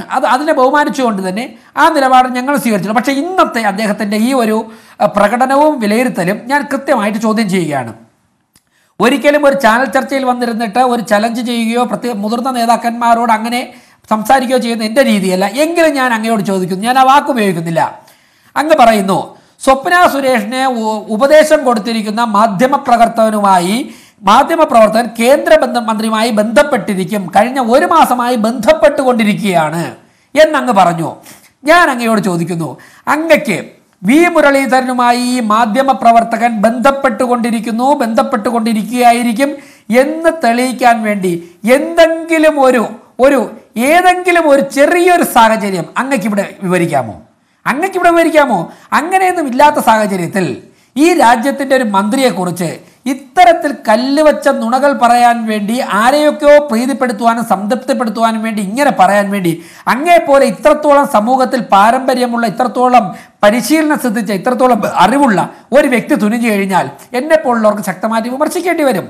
ശരി, ഞാൻ ശ്രീ NP ചേക്കുട്ടിക്ക് അതിൽ എന്താണ് പറയാനുള്ളതെന്ന് കേൾക്കാം. ശ്രീ NP ചേക്കുട്ടിക്ക് അതിൽ പറയാനുണ്ട്. പിന്നെ ഒരിക്കലും അങ്ങനെയുള്ള വാദങ്ങൾ അനുവദിക്കാൻ സാധിക്കില്ല. അതല്ല, അദ്ദേഹത്തിന് എന്താ പറയാനുണ്ട്? മാധ്യമപ്രവർത്തകരുമായി ബന്ധപ്പെട്ടുകൊണ്ടിരിക്കുന്ന വളരെ പ്രധാനപ്പെട്ട ഒരു വിഷയമാണിത്. ഒരു പ്രധാനപ്പെട്ട ചാനലിന്റെ തലപ്പത്തിരിക്കുന്ന ഒരാള്, അദ്ദേഹം 1 മാസമായിട്ട് പിന്നെ അദ്ദേഹത്തിൻ്റെ ജോലിയുടെ ഭാഗമായിട്ട് തന്നെ വളരെ പ്രധാനപ്പെട്ട നിർണായകമായ കേസുകളുമായിട്ട് ബന്ധപ്പെട്ട എല്ലാവരോടും സംസാരിക്കണം. അത് സംസാരിക്കുക എന്നുള്ള അദ്ദേഹത്തിൻ്റെ ചുമതലയാണ്. അതിന്റെ ഭാഗമായിട്ട് കേരളത്തിലെ മന്ത്രിമാരോട് അദ്ദേഹം സംസാരിക്കണം, കേന്ദ്രമന്ത്രിമാരോട് സംസാരിക്കണം, ഈ കേസുമായിട്ട് ബന്ധപ്പെട്ടിരിക്കുന്ന മുരളീധരനോടും സംസാരിക്കണം. മുരളീധരനോട് അദ്ദേഹം സംസാരിച്ചോ ഇല്ലയോ എന്നുള്ളത് എൻ്റെ വിഷയമല്ല. അദ്ദേഹത്തിന്റെ ചാനൽ സംസാരിക്കണം, ചാനലിന്റെ ചുമതലയാണത്. അദ്ദേഹം സംസാരിച്ചില്ല എന്ന് പറഞ്ഞാൽ ഈ ചാനലിന്റെ അദ്ദേഹം ആ ചാനലുമായിട്ട് മുരളീധരൻ ബന്ധപ്പെട്ടിട്ടില്ല എന്ന് പറഞ്ഞാൽ എന്താ അതിന്റെ അർത്ഥം? ആ ചാനലിൽ പറഞ്ഞിരിക്കുന്ന, ആ ചാനലിന്റെ എഡിറ്റർ തന്നെ ഉദ്ദേശിച്ചിരിക്കുന്ന നിലപാടാണ് മുരളീധരൻ എടുക്കുന്നത്. അപ്പൊ ആ തരത്തിൽ, അല്ലെങ്കിൽ എന്തുകൊണ്ട് അദ്ദേഹത്തെ പുറത്താക്കിയില്ല? കഴിഞ്ഞ 1 മാസമായിട്ട് ഇദ്ദേഹം ഈ കേസിൽ ആ ചാനലിൽ അറിയാം, ആ ചാനലിൽ പിന്നിൽ പ്രവർത്തിക്കുന്ന പാർട്ടിക്ക് അറിയാം. എന്തുകൊണ്ട് അദ്ദേഹത്തെ മാറ്റി നിർത്തിയില്ല? ഇത് വളരെ ചൂണ്ടിക്കാണിക്കുന്നത് ഇത് തമ്മിലുള്ള ഒരു ബന്ധമുണ്ട്. ഈ ബന്ധത്തെക്കുറിച്ച് പറയുമ്പോൾ ആളുകളെ ക്ഷോഭിച്ച് ആളുകളെ ശരിയല്ല എന്ന് പറഞ്ഞൊരു അർത്ഥമല്ല. ഇത് ചോദിക്കുക എന്നുള്ളത് മാധ്യമപ്രവർത്തകന്റെ ചുമതലയാണ്. എന്റെ ഒരു മാധ്യമപ്രവർത്തകൻ എന്നുള്ള ഉത്തരവാദിത്വം ഞാൻ നിർവഹിക്കുന്നത്. കേന്ദ്രമന്ത്രി ഈ കാര്യത്തിൽ ഞാൻ ഈ ചാനലുമായിട്ട് കഴിഞ്ഞ 1 മാസമായിട്ട് ബന്ധപ്പെട്ടിട്ടില്ല എന്ന് കേന്ദ്രമന്ത്രി പറയട്ടെ. ശരി, വി രാജേഷ് മറുപടി. എന്തിനാ കേന്ദ്രമന്ത്രി പറയുന്നത്? ബഹുമാനപ്പെട്ട ശ്രീ NK ചേക്കുട്ടി അവർ കേന്ദ്രമന്ത്രിയുടെ ജോലി അങ്ങ് വിചാരിക്കുന്നത് പോലെ രാവിലെ എഴുന്നേറ്റ് മലയാളം ചാനലുകൾ വെച്ചിട്ട് അവരെന്ത് പറയുന്നു അതിന് മറുപടി പറയക്കല്ല. അങ്ങനെയുള്ള കേന്ദ്രമന്ത്രി ഉണ്ടായിരുന്നിരിക്കും. രാത്രി 9 മണിക്ക് ഞാനൊന്ന് പറഞ്ഞോട്ടെ. അല്ലല്ല, അങ്ങയുടെ പൂച്ച് പുറത്തായപ്പോഴേക്കും അങ്ങക്ക് ഹാളിളവണ്ട. അങ്ങ് ദേവി തന്നെ പറയാൻ അനുവദിക്കൂ. അതായത് അദ്ദേഹം ഇപ്പൊ വഴുതി മാറുകയാ. അദ്ദേഹം ഊഹിച്ച് പറയുക, കേന്ദ്രമന്ത്രി എന്നുള്ള നിലയ്ക്ക് അദ്ദേഹം ഈ മാധ്യമപ്രവർത്തകനുമായല്ല, ആ സ്ഥാപനവുമായി ബന്ധപ്പെട്ടിരിക്കാമല്ലോ, അങ്ങനെ ബന്ധപ്പെടണമല്ലോ. അങ്ങനെ വി മുരളീധരൻ ബന്ധപ്പെട്ടില്ലെങ്കിൽ എന്താണ് അദ്ദേഹം എന്തിനാ അദ്ദേഹം മറുപടി പറയുന്നത്? അപ്പോൾ ആ ചാനലിൽ ഈ മാധ്യമപ്രവർത്തകരെ നിയമിച്ച BJP ആണ്. എല്ലാ ദിവസവും വി മുരളീധരൻ ഈ മാധ്യമപ്രവർത്തകർ എന്തൊക്കെ നുണകളാ. ആ മന്ത്രിയോട് അങ്ങേക്ക് അസഹിഷ്ണുത ഉണ്ടാകാം, BJPയുടെ രാഷ്ട്രീയത്തിനോട് അങ്ങേക്ക് വിരോധമുണ്ടാകാം. ആ വിരോധം പറഞ്ഞു തീർക്കാൻ വേണ്ടി കിട്ടിയ ഒരു പിടിവള്ളിയിൽ ഒരു കേന്ദ്രമന്ത്രിക്ക് ഇതും ഈ മാധ്യമപ്രവർത്തനം ഇങ്ങനെ എല്ലാ ദിവസവും പഠിപ്പിച്ചുകൊണ്ടിരിക്കുകയാണ് എന്നൊന്നും പറഞ്ഞ് അങ്ങേപ്പോലൊരാൾ ചെറുതാകാൻ ശ്രമിക്കരുത്. ബഹുമാനം കാത്തു സൂക്ഷിച്ചുകൊണ്ടാണ് ഞാൻ പറയുകയാണ്. അങ്ങക്ക് അങ്ങയുടെ രാഷ്ട്രീയമുണ്ട്, അതെല്ലായ്പ്പോഴും BJPയുടെ വിരുദ്ധ രാഷ്ട്രീയമാണ്. അതിനെ ഞാൻ ബഹുമാനിക്കുന്നു. കാര്യം ഞങ്ങൾക്ക് വിരുദ്ധമായി പറഞ്ഞ കാര്യങ്ങൾ ഞങ്ങൾക്ക് കേൾക്കണം, ഞങ്ങൾക്ക് കറക്റ്റ് ചെയ്യണം. അതുകൊണ്ടാണ് അങ്ങയുടെ വാക്കുകൾ ശ്രമിച്ച് ബഹുമാനപൂർവ്വം സംസാരിക്കുന്നത്. പക്ഷേ അങ്ങനെ പറയുമ്പോൾ കഴിഞ്ഞ ഒരു മാസമായി വി മുരളീധരൻ ഈ മാധ്യമപ്രവർത്തനവുമായി ബന്ധപ്പെട്ടുകൊണ്ടിരിക്കുകയാണ്. അദ്ദേഹം പറയുന്നതനുസരിച്ചാണ് ഈ മാധ്യമപ്രവർത്തകൻ പ്രവർത്തിക്കുന്നത്. എന്തൊക്കെയാണ് പറയുന്നത്? അങ്ങക്ക് എന്തെങ്കിലും ഒരു സ്ക്രാപ്പ്, എന്തെങ്കിലും ഒരു പിഞ്ച് ഓഫ് എവിഡൻസ് അങ്ങക്ക് എന്തെങ്കിലും പറയാമോ? ഒരു സംഭാഷണ ശകലം, ഒരു കൂടിക്കാഴ്ച, ഒരു ടെലിഫോൺ കോൾ എന്തെങ്കിലും പറയാമോ? എന്തെങ്കിലും എവിടെന്നെങ്കിലും അവിടെയും ഇവിടെ നിന്നൊക്കെ എന്തെങ്കിലുമോ കിട്ടുന്നു, അതെല്ലാം കൂടി 9 മണിക്ക് ഒന്ന് കൂട്ടി യോജിപ്പിക്കുന്നു. അതൊക്കെ ഇരിക്കട്ടെ, BJPയുടെ മുകളിൽ കിട്ടാൻ പോകുന്നില്ല. നിങ്ങൾക്ക് എത്ര ശ്രമിച്ചാലും കിട്ടാൻ പോകുന്നില്ല. വളരെ കൃത്യമായ ചുവടുവയ്പ്പോട് തന്നെയാണ് കേന്ദ്ര ഗവൺമെന്റ് മുന്നോട്ട് പോകുന്നത്. 6 വർഷമായിട്ട് അങ്ങേപ്പുള്ളവർ ഒരുപാട് വിമർശിച്ചിട്ടും തൊടാൻ പറ്റിയില്ലല്ലോ. 283 സീറ്റ് 303 സീറ്റ് ആക്കിയില്ലേ കേരളത്തിൽ? രാജേഷ്, ഇനി നമുക്ക് അതിന്ന് വേറെ ഡൈവേർഷൻ ഒന്നും വേണ്ട. 1-2 കാര്യങ്ങൾ. അതല്ല ശ്രീ വി രാജേഷ്, താങ്കൾ പറഞ്ഞു ഈ എല്ലാ ആരോപണങ്ങൾ ഉന്നയിക്കുമ്പോഴും തെളിവുകൾ രേഖപ്പെടുത്തി അല്ലെങ്കിൽ തെളിവുകൾ പുറത്തു കൊണ്ടുവന്ന് വേണം ഇതൊക്കെ ആരോപണങ്ങൾ ഉന്നയിക്കാം. അദ്ദേഹം ഒരു മുതിർന്ന മാധ്യമ പ്രവർത്തകനാണ്. പക്ഷെ നമുക്കറിയാമല്ലോ, ഇപ്പൊ തെളിവിന്റെ കാര്യം പറയുമ്പോൾ സെക്രട്ടേറിയറ്റിൽ ഫയൽ കത്തിച്ച സംഭവവുമായി ബന്ധപ്പെട്ട് ഇപ്പൊ തെളിവുകൾ ചോദിക്കുകയാണ് സർക്കാർ, നിങ്ങളോടടക്കം. മാധ്യമപ്രവർത്തകൻ പറയുമ്പോൾ ഞാൻ മറ്റവരെ പറഞ്ഞു ഒന്നും ഞാൻ തെളിവ് ചോദിച്ചില്ലല്ലോ. മറ്റ് 2 പേരും പറഞ്ഞതിന് ഒന്നും ഞാൻ തെളിവ് ചോദിച്ചിട്ടില്ലല്ലോ. അവർ രാഷ്ട്രീയ പ്രവർത്തനമാണ് അവരുടെ പ്രധാനപ്പെട്ട അവരുടെ പ്രവർത്തനമായി സ്വീകരിച്ചിരുന്ന രാഷ്ട്രീയ പ്രവർത്തനം. ഞാൻ 2 പേരും പറഞ്ഞതിൽ എനിക്ക് ഒരുപാട് വ്യത്യസ്ത അഭിപ്രായമുണ്ട്. ഞാൻ തെളിവ് ചോദിച്ചില്ലല്ലോ. ഇദ്ദേഹം നിഷ്പക്ഷ മാധ്യമപ്രവർത്തകരെന്ന് അവകാശപ്പെട്ടുകൊണ്ട് വന്നിരുന്നിട്ട് ഒരു കേന്ദ്രമന്ത്രി 1 മാസമായിട്ട് വിളിച്ചിരുന്ന വേറൊരു മാധ്യമപ്രവർത്തനം ഉപദേശം കൊടുത്തിരിക്കുന്നു. ആ ഉപദേശം വാങ്ങി സ്വപ്നയ്ക്ക് കൊടുക്കുന്നു എന്നൊക്കെ പറയുമ്പോഴേക്കും അദ്ദേഹത്തിന്റെ ചുമതല എനിക്കുണ്ട്. ഇത് ഗോപി വളരെ കൃത്യമാണ്. ഒരു വിമർശനം വരുന്ന സമയത്ത് വ്യക്തികളെ ആക്ഷേപിക്കുന്നത് വളരെ സ്വാഭാവികമാണ്. കാരണം വിമർശനം താങ്ങാൻ കഴിയുന്നില്ലാത്ത സമയത്ത് വിമർശനം വളരെ വളരെ വളരെ എന്താ പറയുക, പ്രയാസം ഉണ്ടാക്കും.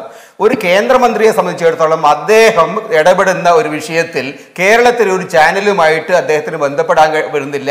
ആ ചാനലിൽ ഏറ്റവും തലപ്പത്തിരിക്കുന്ന ആളെ കുറിച്ചാണ് ഈ ആരോപണം. ഇത് തമ്മിലുള്ള ഒരു ബന്ധം അദ്ദേഹത്തിന് മനസ്സിലാവുന്നില്ല. ഞാൻ എന്താ പറയേണ്ടത്? മാധ്യമ പ്രവർത്തകരെ സംബന്ധിച്ചിടത്തോളം ഇത്തരത്തിലുള്ള വൃത്തികേടുകൾ ചെയ്യാൻ പാടില്ല. അവർ തൊഴിൽ കൃത്യസമയമായി സത്യസന്ധമായി ചെയ്യേണ്ടതാണ്. അതിന് പകരം പ്രതികളെ സംരക്ഷിക്കുകയും പ്രതികളെ ഉപദേശിക്കുകയും ചെയ്യുന്ന ഒരു ചാനൽ ഉണ്ടെങ്കിൽ ആ ചാനലുമായി അദ്ദേഹം ബന്ധപ്പെട്ടോ ഇല്ലയോ എന്നാണ് ചോദിക്കുന്നത്. ബന്ധപ്പെടാതെ ഒരു മാധ്യമ ഒരു പൊതുപ്രവർത്തകൻ നിൽക്കാൻ കഴിയില്ല. അതാണ് ഞാൻ പറഞ്ഞത്. അത് രാജേഷ് അത് വളരെ തെറ്റായ രൂപത്തിൽ എനിക്കെതിരായിട്ട് വ്യാഖ്യാനിക്കുകയാണ്. ഞാൻ അതിന് ഇനി കൂടുതൽ നമുക്ക് ഈ ചർച്ച ഇവിടെ അവസാനിപ്പിക്കാം. ശ്രീ വി രാജേഷ്, ഇനി ഞാൻ താങ്കളിലേക്ക് വരാം. ശ്രീ രാജേഷ്, ഒരു സെക്കൻഡ് എനിക്ക് തരാം ഒരു സെക്കൻഡ്. ഞാൻ വളരെ പെട്ടെന്ന് ഇതിനൊരു മറുപടി പറഞ്ഞ് വേറെ വിഷയത്തിലേക്ക് പോവാം. ഇതിനൊരു മറുപടി കൂടെ പറഞ്ഞ് വേറെ വിഷയത്തിലേക്ക് പോവാം. അതായത് അദ്ദേഹം എന്തൊക്കെയാ പറയുന്നത്? എല്ലാ ദിവസവും രാവിലെ തൊട്ട് കേന്ദ്രമന്ത്രിക്ക് ജനചാവലിനുമായി ബന്ധപ്പെടാതെ നിൽക്കാൻ കഴിയില്ല എന്ന് പറഞ്ഞാൽ അങ്ങ് ഏത് ലോകത്ത് ബഹുമാനപ്പെട്ട മാധ്യമപ്രവർത്തക ജീവിക്കുന്നത്? കേന്ദ്രമന്ത്രി വി മുരളീധരൻ എല്ലാ ദിവസവും രാവിലെ ജനം ചാനലോ 24-ന് ഗോപി 24-നെ വിളിക്കാറുണ്ടോ?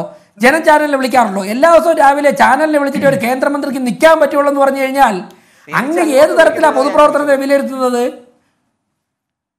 അല്ല, അങ്ങോട്ട് വിളിച്ചാലും ഇങ്ങോട്ട് വിളിച്ചാലും അതില്ലാതെ നിൽക്കാൻ പറ്റില്ലെന്ന് പറഞ്ഞാൽ മാധ്യമങ്ങളല്ല ഇവിടുത്തെ കേന്ദ്രമന്ത്രിമാരുടെ അജണ്ട സെറ്റ് ചെയ്യുന്നത്.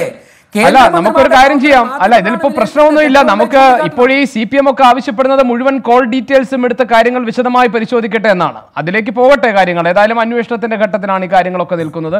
കോൾ ഡീറ്റെയിൽസ് അടക്കമുള്ള കാര്യങ്ങൾ. അതെ, ഞാൻ ഇനിയും ഇടപെടുകയാണ്. എനിക്ക് ഇനി സമയമില്ല. മറ്റുള്ള ശ്രീ കെ എൻ ബാലഗോപാൽ, ഇനി വമ്പൻ സ്രാവുകളെ ഇനി തിരയേണ്ടത് കേന്ദ്ര വിദേശകാര്യ മന്ത്രാലയത്തിലാണെന്നാണ് A. റഹീമിന്റെ വാർത്താ സമ്മേളനത്തിൽ ഇന്ന് പറഞ്ഞത്. CPIMന്റെ ഒരു നിലപാടാണല്ലോ അത്. എന്തുകൊണ്ടാണ് നിങ്ങൾ ഇങ്ങനെ ഒരു നിലപാട് സ്വീകരിക്കുന്നത്? വമ്പൻ സ്രാവുകളെ ഇനി ഈ കേസിൽ തിരയേണ്ടത് കേന്ദ്ര വിദേശകാര്യ മന്ത്രാലയത്തിലാണ് എന്ന നിലപാടാണ് നിങ്ങൾ സ്വീകരിക്കുന്നത്. മാത്രമല്ല, ഈ CPIM എടുത്തിരിക്കുന്ന നിലപാട് ഈ കേസുകളിലെല്ലാം മറുഭാഗത്ത് അറ്റാഷയുണ്ട്, കോൺസുൽ ജനറൽ ഉണ്ട്. അവരെ എല്ലാം ചോദ്യം ചെയ്ത് കാര്യങ്ങളിൽ വ്യക്തത വരുത്തിക്കൊണ്ട് ഇനി ഈ കേസ് മുന്നോട്ട് പോകാൻ കഴിയൂ എന്നാണ്. നടക്കുമെന്ന് കരുതുന്നുണ്ടോ നിങ്ങൾ ഇതൊക്കെ? CPMന്റെ നിലപാട് ഇന്ന് CPMന്റെ കേന്ദ്ര കമ്മിറ്റി സെക്രട്ടേറിയറ്റിന്റെ സ്റ്റേറ്റ്മെന്റ് വന്നല്ലോ. ഇതിനകത്ത് ഈ ദുരൂഹമായ ഈ അനിൽ നമ്പ്യാർ എന്ന് പറയുന്ന മാധ്യമത്തിന്റെ ചുമതലക്കാരൻ, ജനം TVയുടെ ചുമതലക്കാരൻ, അതുപോലെ നമ്മുടെ കേന്ദ്ര മന്ത്രിയുടെ സ്റ്റേറ്റ്മെന്റും അദ്ദേഹത്തിന്റെ സമീപനവും ഒരുപോലെ തന്നെയാണ്. ചുരുക്കത്തിൽ കേന്ദ്രമന്ത്രി പറഞ്ഞ കാര്യങ്ങൾ കമ്മ്യൂണിക്കേറ്റ് ചെയ്യാൻ വേണ്ടി അനിൽ നമ്പ്യാർ ശ്രമിച്ചു.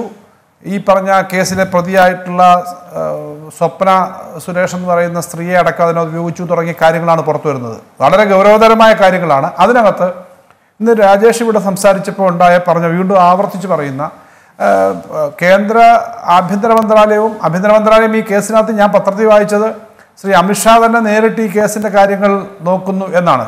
നമുക്കറിയാം മന്ത്രിമാർ നേരിട്ട് ഓരോ കേസിൻ്റെ അകത്തെ കാര്യങ്ങൾ നോക്കാനല്ല, പൊതുവിൽ ഈ കള്ളക്കടത്ത് സംബന്ധിച്ചുള്ള കാര്യങ്ങളെ പറ്റി അന്വേഷിക്കുന്നു എന്നാണ് ഞാൻ മനസ്സിലാക്കുന്നത്. ഏതായാലും ആഭ്യന്തര മന്ത്രാലയം വളരെ ഗൗരവമായി എടുത്തിരിക്കുന്നു. ഇത് ചെറിയൊരു കാര്യമല്ല.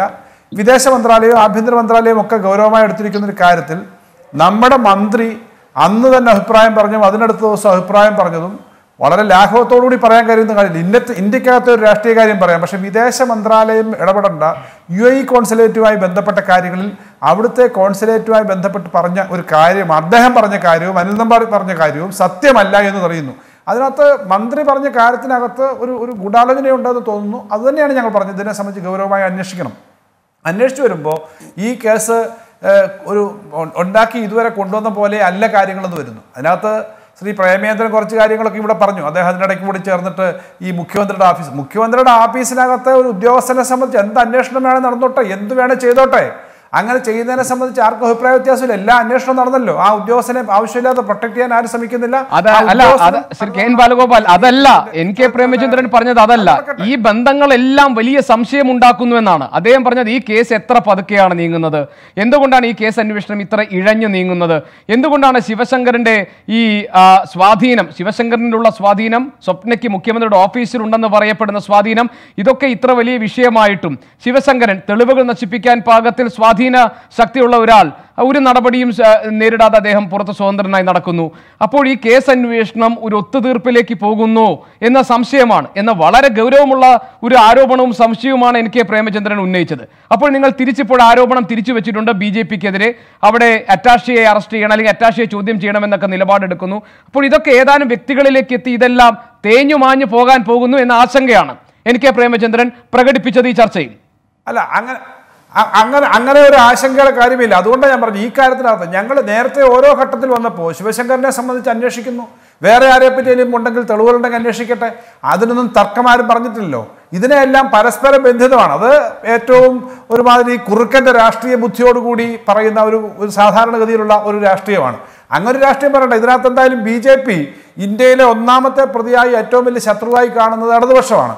ആ ഇടതുപക്ഷത്തെ അവർ കാണുമ്പോൾ അങ്ങനൊന്നും അവർ തയ്യാറാവുമെന്ന് ആരെങ്കിലും കരുതുന്നുണ്ടോ? ഞങ്ങൾ ഓരോ ദിവസവും എല്ലാ തരത്തിലും ഇപ്പോൾ ഇത്തരം രാഷ്ട്രീയ ചർച്ചകൾ, കേരളത്തിൻ്റെ പൊതു താല്പര്യത്തിലുള്ള പല ചർച്ചകളും നമുക്ക് കേരളത്തിൽ നടത്താൻ പറ്റുന്നില്ല എന്നൊരു വിമർശനം എനിക്ക് മാധ്യമങ്ങളെ സംബന്ധിച്ചുണ്ട്. ഞാൻ അതിൻ്റെ പോയിന്റിലൂടെ പിന്നെ പറയാം. അപ്പോൾ അങ്ങനെ നടക്കുന്ന ചർച്ചകൾക്ക് പോലും തയ്യാറാവാതെ ഇത്തരം കാര്യങ്ങൾ ചുറ്റി പറഞ്ഞു നിൽക്കുക. എന്തായാലും നടക്കട്ടെ. അങ്ങനെയാണ് ഏതൊരു ക്രിമിനൽ കേസിനകത്തും ഒരു തെളിവ് അവശേഷിക്കും എന്ന് പറയുന്നത് പോലെ ഇതുപോലുള്ള തെളിവുകൾ വന്ന് വീഴുന്നത് BJPക്കെതിരായിട്ടാണ്. ഈ ഉന്നതമായ ബന്ധങ്ങൾ വരുന്നു. ചെക്കുട്ടി പറഞ്ഞൊരു കാര്യവും ചെക്കുട്ടിയും പ്രേമചന്ദ്രനും ഒരേപോലെയാണ് പറഞ്ഞത്. ഞാൻ പറഞ്ഞോട്ടെ, അദ്ദേഹം പറഞ്ഞു ഇതിനകത്ത് ഈ രണ്ടുപേരും തമ്മിൽ കോംപ്രമൈസ് ആവും. പ്രേമചന്ദ്രനോട് തന്നെയാണ് പറഞ്ഞത്, രണ്ടുപേരും തമ്മിൽ അവസാനം ഒത്തീർപ്പാവുമെന്നാണ് ഞാൻ സംശയിക്കുന്നത്.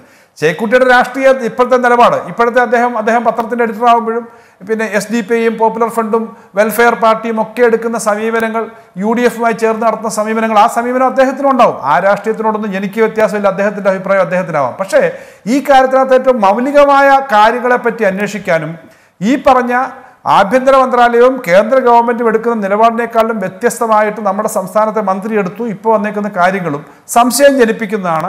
ഇത്രയും കാലം കൊണ്ടുവന്ന് ഈ കാര്യങ്ങൾ പുകമറ ഉണ്ടാക്കാൻ ശ്രമിക്കുന്നതാണ് എന്നാണ് ഞാൻ പറയാൻ വന്നത്. ഒരു കാര്യം ഞാൻ നേരത്തെ പറഞ്ഞിട്ട് ഈ ചർച്ച അവസാനിക്കുക. ദീർഘമായി ചുമ്മാതെ കാര്യങ്ങൾ പറഞ്ഞുകൊണ്ടിരുന്നിട്ട് കാര്യമില്ല, അതിൻ്റെ ആവശ്യമില്ല എന്നുള്ളതുകൊണ്ടാണ്. കാരണം ഇന്ന് കൂടുതൽ രാജേഷാണ് പറയേണ്ടത്. അത്തരം കാര്യങ്ങളിലൊക്കെ BJPയുടെ ഭാഗത്തു നിന്നാണ്. അവർ കുറേ സമയമെടുത്തു. ഞാൻ പറയുന്നൊരു കാര്യം ഗോപി, ഇതിനകത്ത് ഏറ്റവും പ്രധാനം ഇന്നലെയും ഇന്നും ഒക്കെ കേരളത്തിൽ ചർച്ച ചെയ്യപ്പെട്ട ഒരു വിഷയം, അതിനകത്ത് പ്രേമേന്ദ്രനെ എതിർക്കുമെന്ന് ഞാൻ കരുതുന്നില്ല, ചെക്കുട്ടിയും എതിർക്കുമെന്ന് ഞാൻ കരുതുന്നില്ല, ചെക്കുട്ടി എതിർക്കുമെന്ന് ഞാൻ കരുതുന്നില്ല. ഇന്നലെ 3 ലക്ഷം കോടി രൂപ സംസ്ഥാന ഗവൺമെന്റുകൾക്ക് കൊടുക്കാനുള്ള GST വിഹിതം കൊടുക്കില്ല എന്ന് കേന്ദ്ര ഗവൺമെന്റ് പ്രഖ്യാപിച്ചു. എന്നിട്ട് പറഞ്ഞു കേരളമടക്കമുള്ള സംസ്ഥാനങ്ങൾ, കോൺഗ്രസ് ഭരിക്കുന്ന സംസ്ഥാനങ്ങൾ, എല്ലാ സംസ്ഥാനങ്ങളും ആ പൈസ കൊടുക്കില്ല, നിങ്ങൾ കടമെടുക്കാൻ കിട്ടുന്നെങ്കിൽ 97,000 കോടി എടുത്തോളൂ, അത് ഞങ്ങൾ കടമെടുക്കാൻ ഏർപ്പെടുക, പൈസ നിങ്ങൾ അടയ്ക്കണം എന്ന് പറഞ്ഞാൽ കേരളത്തിനുൾപ്പെടെ 20,000 കോടി രൂപ ഈ വർഷം കിട്ടേണ്ട നഷ്ടപരിഹാരം കിട്ടില്ല. കോൺഗ്രസ് ഭരിക്കുന്ന സംസ്ഥാനം ഇപ്പം പഞ്ചാബിലൊക്കെ ശമ്പളം കൊടുക്കാൻ പറ്റില്ല എന്ന് അവർ പറഞ്ഞു കഴിഞ്ഞു. പോണ്ടിച്ചേരി പറഞ്ഞു.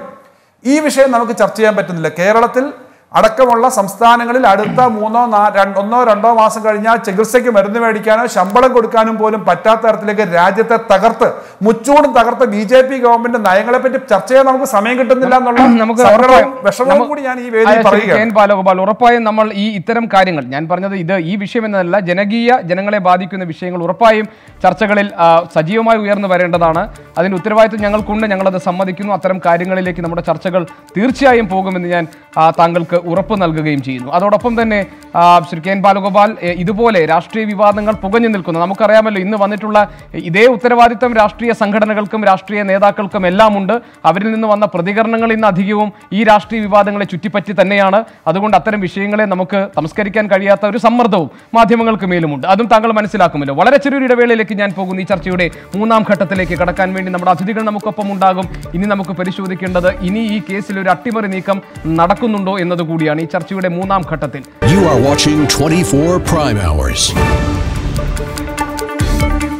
എൻകൗണ്ടർ കടക്കുന്നു മൂന്നാം ഘട്ടത്തിലേക്ക്. ശ്രീ NK പ്രേമചന്ദ്രൻ MP, ഇവിടെ ശ്രീ കെ എൻ ബാലഗോപാൽ അദ്ദേഹത്തിന്റെ വാദങ്ങൾ നിരത്തി അവസാനിപ്പിക്കുമ്പോൾ താങ്കൾ കേട്ടല്ലോ, ഞാൻ അദ്ദേഹത്തിന് കൂടുതൽ സമയം വേണ്ട, കാരണം ഇന്ന് കൂടുതൽ സംസാരിക്കേണ്ടത് BJP ആണ്, അതുകൊണ്ട് VV രാജേഷിന് കൂടുതൽ സമയം കൊടുത്തതിനെ കുറിച്ച് ആ അഭിപ്രായമാണോ താങ്കൾക്കുമുള്ളത്? ഇനി കാര്യങ്ങളിൽ കൂടുതൽ സംസാരിക്കേണ്ടത് BJP ആണോ? ശ്രീ NK പ്രേമചന്ദ്രൻ MP, നിങ്ങളും നിലപാട് മാറ്റിയോ? നിലപാട് നേരത്തെ BJPയോ അല്ലെങ്കിൽ CPയോ ഏതെങ്കിലും ഒരു കക്ഷിയോ ഏതെങ്കിലും ഒരു പാർട്ടിയോ അല്ലെങ്കിൽ ഏതെങ്കിലും ആൾക്കാരോ മാത്രമാണ് ഈ കേസിൽ ഇടപെട്ടത് എന്നൊരു പൊസിഷൻ ഞങ്ങൾ എടുത്തിട്ടില്ല. കേസിൽ ഓരോ ദിവസങ്ങളിലും ഉണ്ടാകുന്ന സംഭവവികാസങ്ങളുടെ അടിസ്ഥാനത്തിലാണ് നിലപാടുകൾ സ്വീകരിക്കുന്നത്. ഇതിനെ സംബന്ധിച്ചുള്ള ആക്ഷേപം മുൻപും ഉയർന്നു വന്നിട്ടുണ്ട്. മാത്രവുമല്ല, ഞാൻ നേരത്തെ പറഞ്ഞല്ലോ, ഞാനൊരു കൗശലവും പ്രയോഗിച്ചതല്ല. ഞാൻ പറയാനതിനൊരു കാരണമുണ്ട്. പറയുന്നതിന് കാരണം, ഏറ്റവും ഭംഗിയായി ഫലപ്രദമായി ഇത്തരത്തിലുള്ള കേസുകളെ രാഷ്ട്രീയമായി പ്രയോജനപ്പെടുത്താനുള്ള പ്രൊഫഷണൽ വൈദഗ്ധ്യം സൃഷ്ടിച്ചിട്ടുള്ള ഒരു പാർട്ടിയാണ് കേന്ദ്രം ഭരിക്കുന്ന ഭാരതീയ ജനതാ പാർട്ടി. എത്ര ഉദാഹരണം വേണമെങ്കിലും ഞാൻ സൂചിപ്പിക്കാം. അതിൽ കേരളവുമായി ബന്ധപ്പെട്ട ഒറ്റ കേസ് തന്നെ ഞാൻ പറയാം. SLC ലാവലിനുമായി ബന്ധപ്പെട്ട കേസ് കഴിഞ്ഞ 1.5 വർഷത്തിന് മേലെയായി സുപ്രീം കോടതിയിൽ നിലനിൽക്കുന്ന അപ്പീൽ ഹർജിയിൽ ഏതാണ്ട് 19 പ്രാവശ്യം ആ കേസ് മാറ്റിവെച്ചു. ഒരു ഘട്ടത്തിൽ ബഹുമാനപ്പെട്ട കോടതി ജഡ്ജി തന്നെ കേന്ദ്ര ഗവൺമെന്റിന്റെ അഭിഭാഷകരോട് ചോദിച്ചു, നിങ്ങൾക്ക് ഈ കേസ് കേൾക്കണമെന്ന് താല്പര്യമല്ലേ, എന്തിനാണ് നിങ്ങൾ അനന്തമായി നീട്ടിക്കൊണ്ടുപോകുന്നത്? അവസാനം ഇന്നലെ കഴിഞ്ഞ ദിവസം നമ്മൾ പത്രത്തിൽ വായിച്ചു, ചീഫ് ജസ്റ്റിസ് ഇടപെട്ടിട്ട് ആ കേസ് മറ്റൊരു ബെഞ്ചിലേക്ക് മാറ്റി. എനിക്കറിയില്ല മാറ്റിയ കാരണം എന്താണ് എന്നതിനെ സംബന്ധിച്ചിടത്തോളമുള്ള ഒരു എക്സ്പ്ലനേറ്ററി സ്റ്റേറ്റ്മെന്റും ഇല്ല, ഒരു മെമ്മോറണ്ടവും ആ കാര്യത്തെ സംബന്ധിച്ചില്ല. എന്തായാലും ആ കേസ് ശരിയാണെങ്കിലും തെറ്റാണെങ്കിലും, അല്ലെങ്കിൽ ആ കേസ് വെറുതെ വിട്ടതാണെങ്കിലും, അത് ശരിയാണെങ്കിലും തെറ്റാണെങ്കിലും, ആ കേസിനെ സംബന്ധിച്ച് വാദം കേട്ടൊരു വിധി തീർപ്പ് കൽപ്പിക്കണ്ടേ? ആരാ ഇത് വാദിയായിട്ടുള്ളത്? ആരാ? CBI ആണ്, സെൻട്രൽ ബ്യൂറോ ഓഫ് ഇൻവെസ്റ്റിഗേഷൻ എന്ന് പറയുന്ന കേന്ദ്ര ഗവൺമെന്റിന്റെ നേരിട്ട് നിയന്ത്രണത്തിലുള്ള ഒരു അന്വേഷണ ഏജൻസിയാണ് കേസിലെ അപ്പീൽ വാദി. ആ അപ്പീൽ വാദിയാണ് സമയം ആവശ്യപ്പെട്ടുകൊണ്ട് നിരന്തരമായി ഈ കേസ് നീട്ടിക്കൊണ്ടുപോകുന്നത്. അവിടെയാണ് ഞാൻ നേരത്തെ പറഞ്ഞത്, രാഷ്ട്രീയ ഒത്തുതീർപ്പിനുള്ള അവസരങ്ങളെ പ്രയോജനപ്പെടുത്തുന്ന കാര്യത്തിൽ നല്ല വൈദഗ്ധ്യത്തോടുകൂടി പ്രവർത്തിക്കാൻ കഴിയുന്ന, പ്രൊഫഷണൽ മികവോടുകൂടി പ്രവർത്തിക്കാൻ കഴിയുന്ന രാഷ്ട്രീയ പാർട്ടിയാണ് കേന്ദ്രം ഭരിക്കുന്ന BJPയുടെ നേതൃത്വത്തിലുള്ളത് എന്നുള്ളത് കൊണ്ട് തന്നെ പല സംസ്ഥാനങ്ങളിലും ഇത്തരത്തിലുള്ള അവസരങ്ങളെ അവർ പ്രയോജനപ്പെടുത്തിയിട്ടുണ്ട്. അതിന്റെ ഏറ്റവും പ്രധാനപ്പെട്ട ഉദാഹരണമാണ് തമിഴ്നാട് സംസ്ഥാനം. ഇപ്പോഴും തമിഴ്നാട് സംസ്ഥാന ഗവൺമെന്റ് തുടരുന്നതിന്റെ അടിസ്ഥാനത്തിലാണ് P. ചിദംബരത്തിന്റെ കാര്യത്തിൽ നമ്മൾ കണ്ടതാണ്. ഒരുപാട് അനുഭവങ്ങൾ നമ്മുടെ മുമ്പിലുണ്ട് എന്നുള്ളത് കൊണ്ട് തന്നെയാണ് ഇത്തരം കേസിലും രാഷ്ട്രീയമായി എന്തെങ്കിലും അവസരങ്ങൾ പ്രയോജനപ്പെടുത്താനുള്ള സാധ്യതകൾ ഉണ്ടെങ്കിൽ ഒരു ഒത്തുതീർപ്പിലേക്ക് വന്നാൽ അത്ഭുതപ്പെടാനില്ല, സംശയിക്കേണ്ടിയിരിക്കുന്നു എന്ന് പറയുമ്പോൾ ആ നിലയിലേക്കല്ല. NIAയുടെ നാഷണൽ ഇൻവെസ്റ്റിഗേഷൻ ഏജൻസിയുടെയൊക്കെ ആദ്യഘട്ടത്തിൽ അന്വേഷണം വളരെ വളരെ മാതൃകാപരമായി 24 മണിക്കൂറിനുള്ളിൽ അവർ സ്വപ്ന സുരേഷിനെ ബാംഗ്ലൂരിൽ നിന്ന് കണ്ടെത്തിക്കൊണ്ടുവന്നു. നമ്മളെല്ലാവരും NIA നാഷണൽ ഇൻവെസ്റ്റിഗേഷൻ ഏജൻസിയുടെ പ്രവർത്തനങ്ങളെ പ്രകീർത്തിച്ചു. എന്നാൽ ഇപ്പോൾ ഉണ്ടാകുന്ന മന്ദഗതിയിലുള്ള പോക്കിനെ സംബന്ധിച്ച് ആശങ്കയുണ്ട്, ഉത്കണ്ഠയുണ്ട്. അത് ദൂരീകരിക്കേണ്ടത് കേന്ദ്ര ഗവൺമെന്റും ഗവൺമെന്റിന്റെ നിയന്ത്രണത്തിലുള്ള അന്വേഷണ ഏജൻസികളുമാണ്. അതവർ ചെയ്താൽ തീർച്ചയായും അത് തുറന്ന് സമ്മതിക്കുന്ന കാര്യത്തിലും ഞങ്ങൾക്കൊരു വൈമനസ്യവുമില്ല. രാഷ്ട്രീയമായ ഒത്തുതീർപ്പിലേക്ക് ഈ കേസ് ഒരു കാരണവശാലും ആര് ഇൻവോൾവ് ആയിട്ടുണ്ടെങ്കിലും പോകാൻ പാടില്ല എന്നുള്ളതാണ് ഞങ്ങളെ സംബന്ധിച്ചിടത്തോളമുള്ള പൊസിഷൻ. ശരി, ഇനി ഒരു പക്ഷേ BJPയിൽ നിന്നും താങ്കൾ അത് കേൾക്കേണ്ടി വരും. കുറുക്കന്റെ രാഷ്ട്രീയ ബുദ്ധിയാണോ എന്ന ഒരു പരാമർശം ചിലപ്പോ ശ്രീ NK പ്രേമചന്ദ്രൻ. അല്ല, ഇക്കാര്യത്തെ സംബന്ധിച്ച് ഞാൻ പറഞ്ഞതിനകത്ത് ഒരു ഏതെങ്കിലും തരത്തിലുള്ള കൗശലമുണ്ടോ? ഇല്ല, രാജ്യം ഇല്ല, ഞാനൊരു തമാശയിൽ പറഞ്ഞത് മാത്രമാണ്. അല്ല, നമ്മൾ കണ്ടുകൊണ്ടിരിക്കുന്ന തമിഴ്നാട് രാഷ്ട്രീയം മാത്രം നിങ്ങൾ പരിശോധിച്ചാൽ മതി. തമിഴ്നാട് രാഷ്ട്രീയം പരിശോധിച്ചു കഴിഞ്ഞാൽ എങ്ങനെയാണ് മായാവതിയുടെ രാഷ്ട്രീയം. എങ്ങനെയാണ് മായാവതി അടക്കമുള്ളവർ അതിശക്തമായിട്ടുള്ള BJP വിരുദ്ധ നിലപാടുകൾ സ്വീകരിച്ച മായാവതിയൊക്കെ മയപ്പെട്ട് പലപ്പോഴും വ്യത്യസ്തമായ രാഷ്ട്രീയ നിലപാടുകൾ സ്വീകരിക്കുന്നതൊക്കെ നല്ലതുപോലെ നമുക്കറിയുന്നതാണ്. അതാണ് ഞാൻ ആവർത്തിച്ച് പറയുന്നത്, ഈ കൗശലം നല്ലതുപോലെ പ്രയോജനപ്പെടുത്തുന്നത് ഞാനല്ല, ഞങ്ങളല്ല, BJPയുടെ രാഷ്ട്രീയവുമാണ്. ആ രാഷ്ട്രീയത്തിന്റെ ആ കൗശലത്തിൽ നമ്മുടെ കേരളത്തിൽ ആ കൗശലത്തിന് വിധേയമാകുന്ന ഒരു സ്ഥിതിയിലേക്ക് വരുമോ എന്ന സംശയം SSC ലാവലിന്റെ പശ്ചാത്തലത്തിൽ ഉന്നയിച്ചു എന്ന് മാത്രം. അങ്ങനെ ഉണ്ടാകാതിരിക്കട്ടെ. ശ്രീ ചെക്കുട്ടി, ഈ SNC ലാവലിന്റെ ഈ നടപടികൾ നീണ്ടുപോകുന്നതിന്റെ കാരണങ്ങൾ പരാമർശിച്ചുകൊണ്ടാണ് അതിന്റെ മറ്റൊരു ഏടായി ഈ സ്വർണ്ണക്കടത്ത് കേസിലെ അന്വേഷണങ്ങളൊക്കെ ആ ദിശയിലേക്ക് അങ്ങനെ പോകാനുള്ള ഒരു സാധ്യതയുണ്ടോ എന്ന സംശയം ശ്രീ NK പ്രേമചന്ദ്രൻ ഇവിടെ പ്രകടിപ്പിച്ചത്. ആ വഴിക്ക് താങ്കളുമുണ്ടോ? ഞാൻ നേരത്തെ അത് പറയാൻ ശ്രമിച്ച സമയത്താണ് എനിക്ക് നിർത്തേണ്ടി വന്നത്. ഈ കേസിന്റെ പോക്കിന്റെ രീതി കണ്ടു കഴിഞ്ഞാൽ ഇത് അട്ടിമറിക്കപ്പെടാനുള്ള ഒരു സാധ്യത ഞാൻ കാണുന്നുണ്ട്. അതിന് ഒരു പ്രധാനപ്പെട്ട കാരണം, ഈ കേസിൽ 35 മണിക്കൂറോളം ശിവശങ്കറിനെ ചോദ്യം ചെയ്തതിന് ശേഷം അദ്ദേഹം ഇപ്പോൾ പുറമേ കറങ്ങി നടക്കുകയാണ്. ഈ കേസിൽ അദ്ദേഹത്തെ പ്രതിയാക്കുന്നുണ്ടെങ്കിൽ അറസ്റ്റ് ചെയ്യേണ്ട സമയം കഴിഞ്ഞിരിക്കുന്നു. ഇനി അതല്ല, അദ്ദേഹത്തെ വാദിയാക്കാനാണ് ശ്രമിക്കുന്നതെങ്കിൽ എന്താ സംഭവിക്കുക? അദ്ദേഹം പ്രോസിക്യൂഷൻ സാക്ഷിയായിട്ട് വന്നു കഴിഞ്ഞാൽ ആ കേസ് അദ്ദേഹം ആർക്ക് വേണ്ടിയിട്ടാണ് സാക്ഷി പറയുക? അദ്ദേഹം പ്രതിഭാഗത്തിന് വേണ്ടി മാറില്ലേ? അദ്ദേഹം ഹോസ്റ്റൈലാവില്ലേ? യഥാർത്ഥത്തിൽ ഈ കേസ് അട്ടിമറിക്കപ്പെട്ടു പോകും. അതല്ലെങ്കിൽ ഇതിനകത്ത് പ്രതികളായിരിക്കുന്ന ആളുകൾ, ഇതിനകത്ത് ഇൻവോൾവ് ആയിരിക്കുന്ന ആളുകൾ, ശിവശങ്കറിന്റെ ഇൻവോൾവ്മെന്റ് വളരെ ക്ലിയർ ആണ്. അദ്ദേഹം ഈ പണം ഒളിപ്പിച്ചു വെക്കാൻ സഹായിച്ചിട്ടുണ്ട്. അപ്പൊ അങ്ങനെയുള്ള ഒരാളെ പോലും ഈ കേസിൽ അറസ്റ്റ് ചെയ്യാത്ത കാലത്തോളം ഇത് അട്ടിമറിക്കാനുള്ള നീക്കമുണ്ട്. ഞാൻ ലാവലിനുമായിട്ട് ഇതിനെ ബന്ധപ്പെടുത്തുന്നില്ല. പക്ഷേ കേന്ദ്ര സർക്കാരിൽ ഇരിക്കുന്ന ആളുകളും കേരളത്തിന്റെ ഭരണത്തിന് ചുമതലയുള്ള ആളുകളും തമ്മിൽ ഏതോ ചില അടിയൊഴുക്കുകളുണ്ട്. ഒരു പരസ്പര സഹകരണ സംഘം പോലെ അവർ പ്രവർത്തിക്കുന്നുണ്ട്. അത് സംസ്ഥാനത്തെ സംബന്ധിച്ചിടത്തോളം വളരെ നിർഭാഗ്യകരമായിട്ടൊരു അന്തരീക്ഷമാണ് ഉണ്ടാക്കുന്നത്. നമ്മുടെ നാടിന് ഇത്തരത്തിലുള്ള സാമൂഹിക വിരുദ്ധ പ്രവണതകളെ അംഗീകരിച്ചു കൊടുക്കാൻ കഴിയില്ല. അവരെ എക്സ്പോസ് ചെയ്യേണ്ടതാണ്. അതിന് രാഷ്ട്രീയക്കാർ തയ്യാറുണ്ടോ എന്നാണ് ചോദിക്കുന്നത്. അത് പറയുന്ന സമയത്ത് നമ്മളെ എതിരായിട്ട് വ്യക്തിഗതമായിട്ടുള്ള പരാമർശം നടത്തുക, SDP ആരോപണം നടത്തുക, ഇതൊന്നും ഒരു ശരിയായ രീതിയല്ല. ബാലഗോപാൽ പറഞ്ഞ പത്രം പൂട്ടിയിട്ട് 2 കൊല്ലമായി. ഞാൻ ഒരു പണിയില്ലാതെ നടക്കുന്ന ഒരു മനുഷ്യനാണ്. അതുകൂടി മനസ്സിലാക്കുക.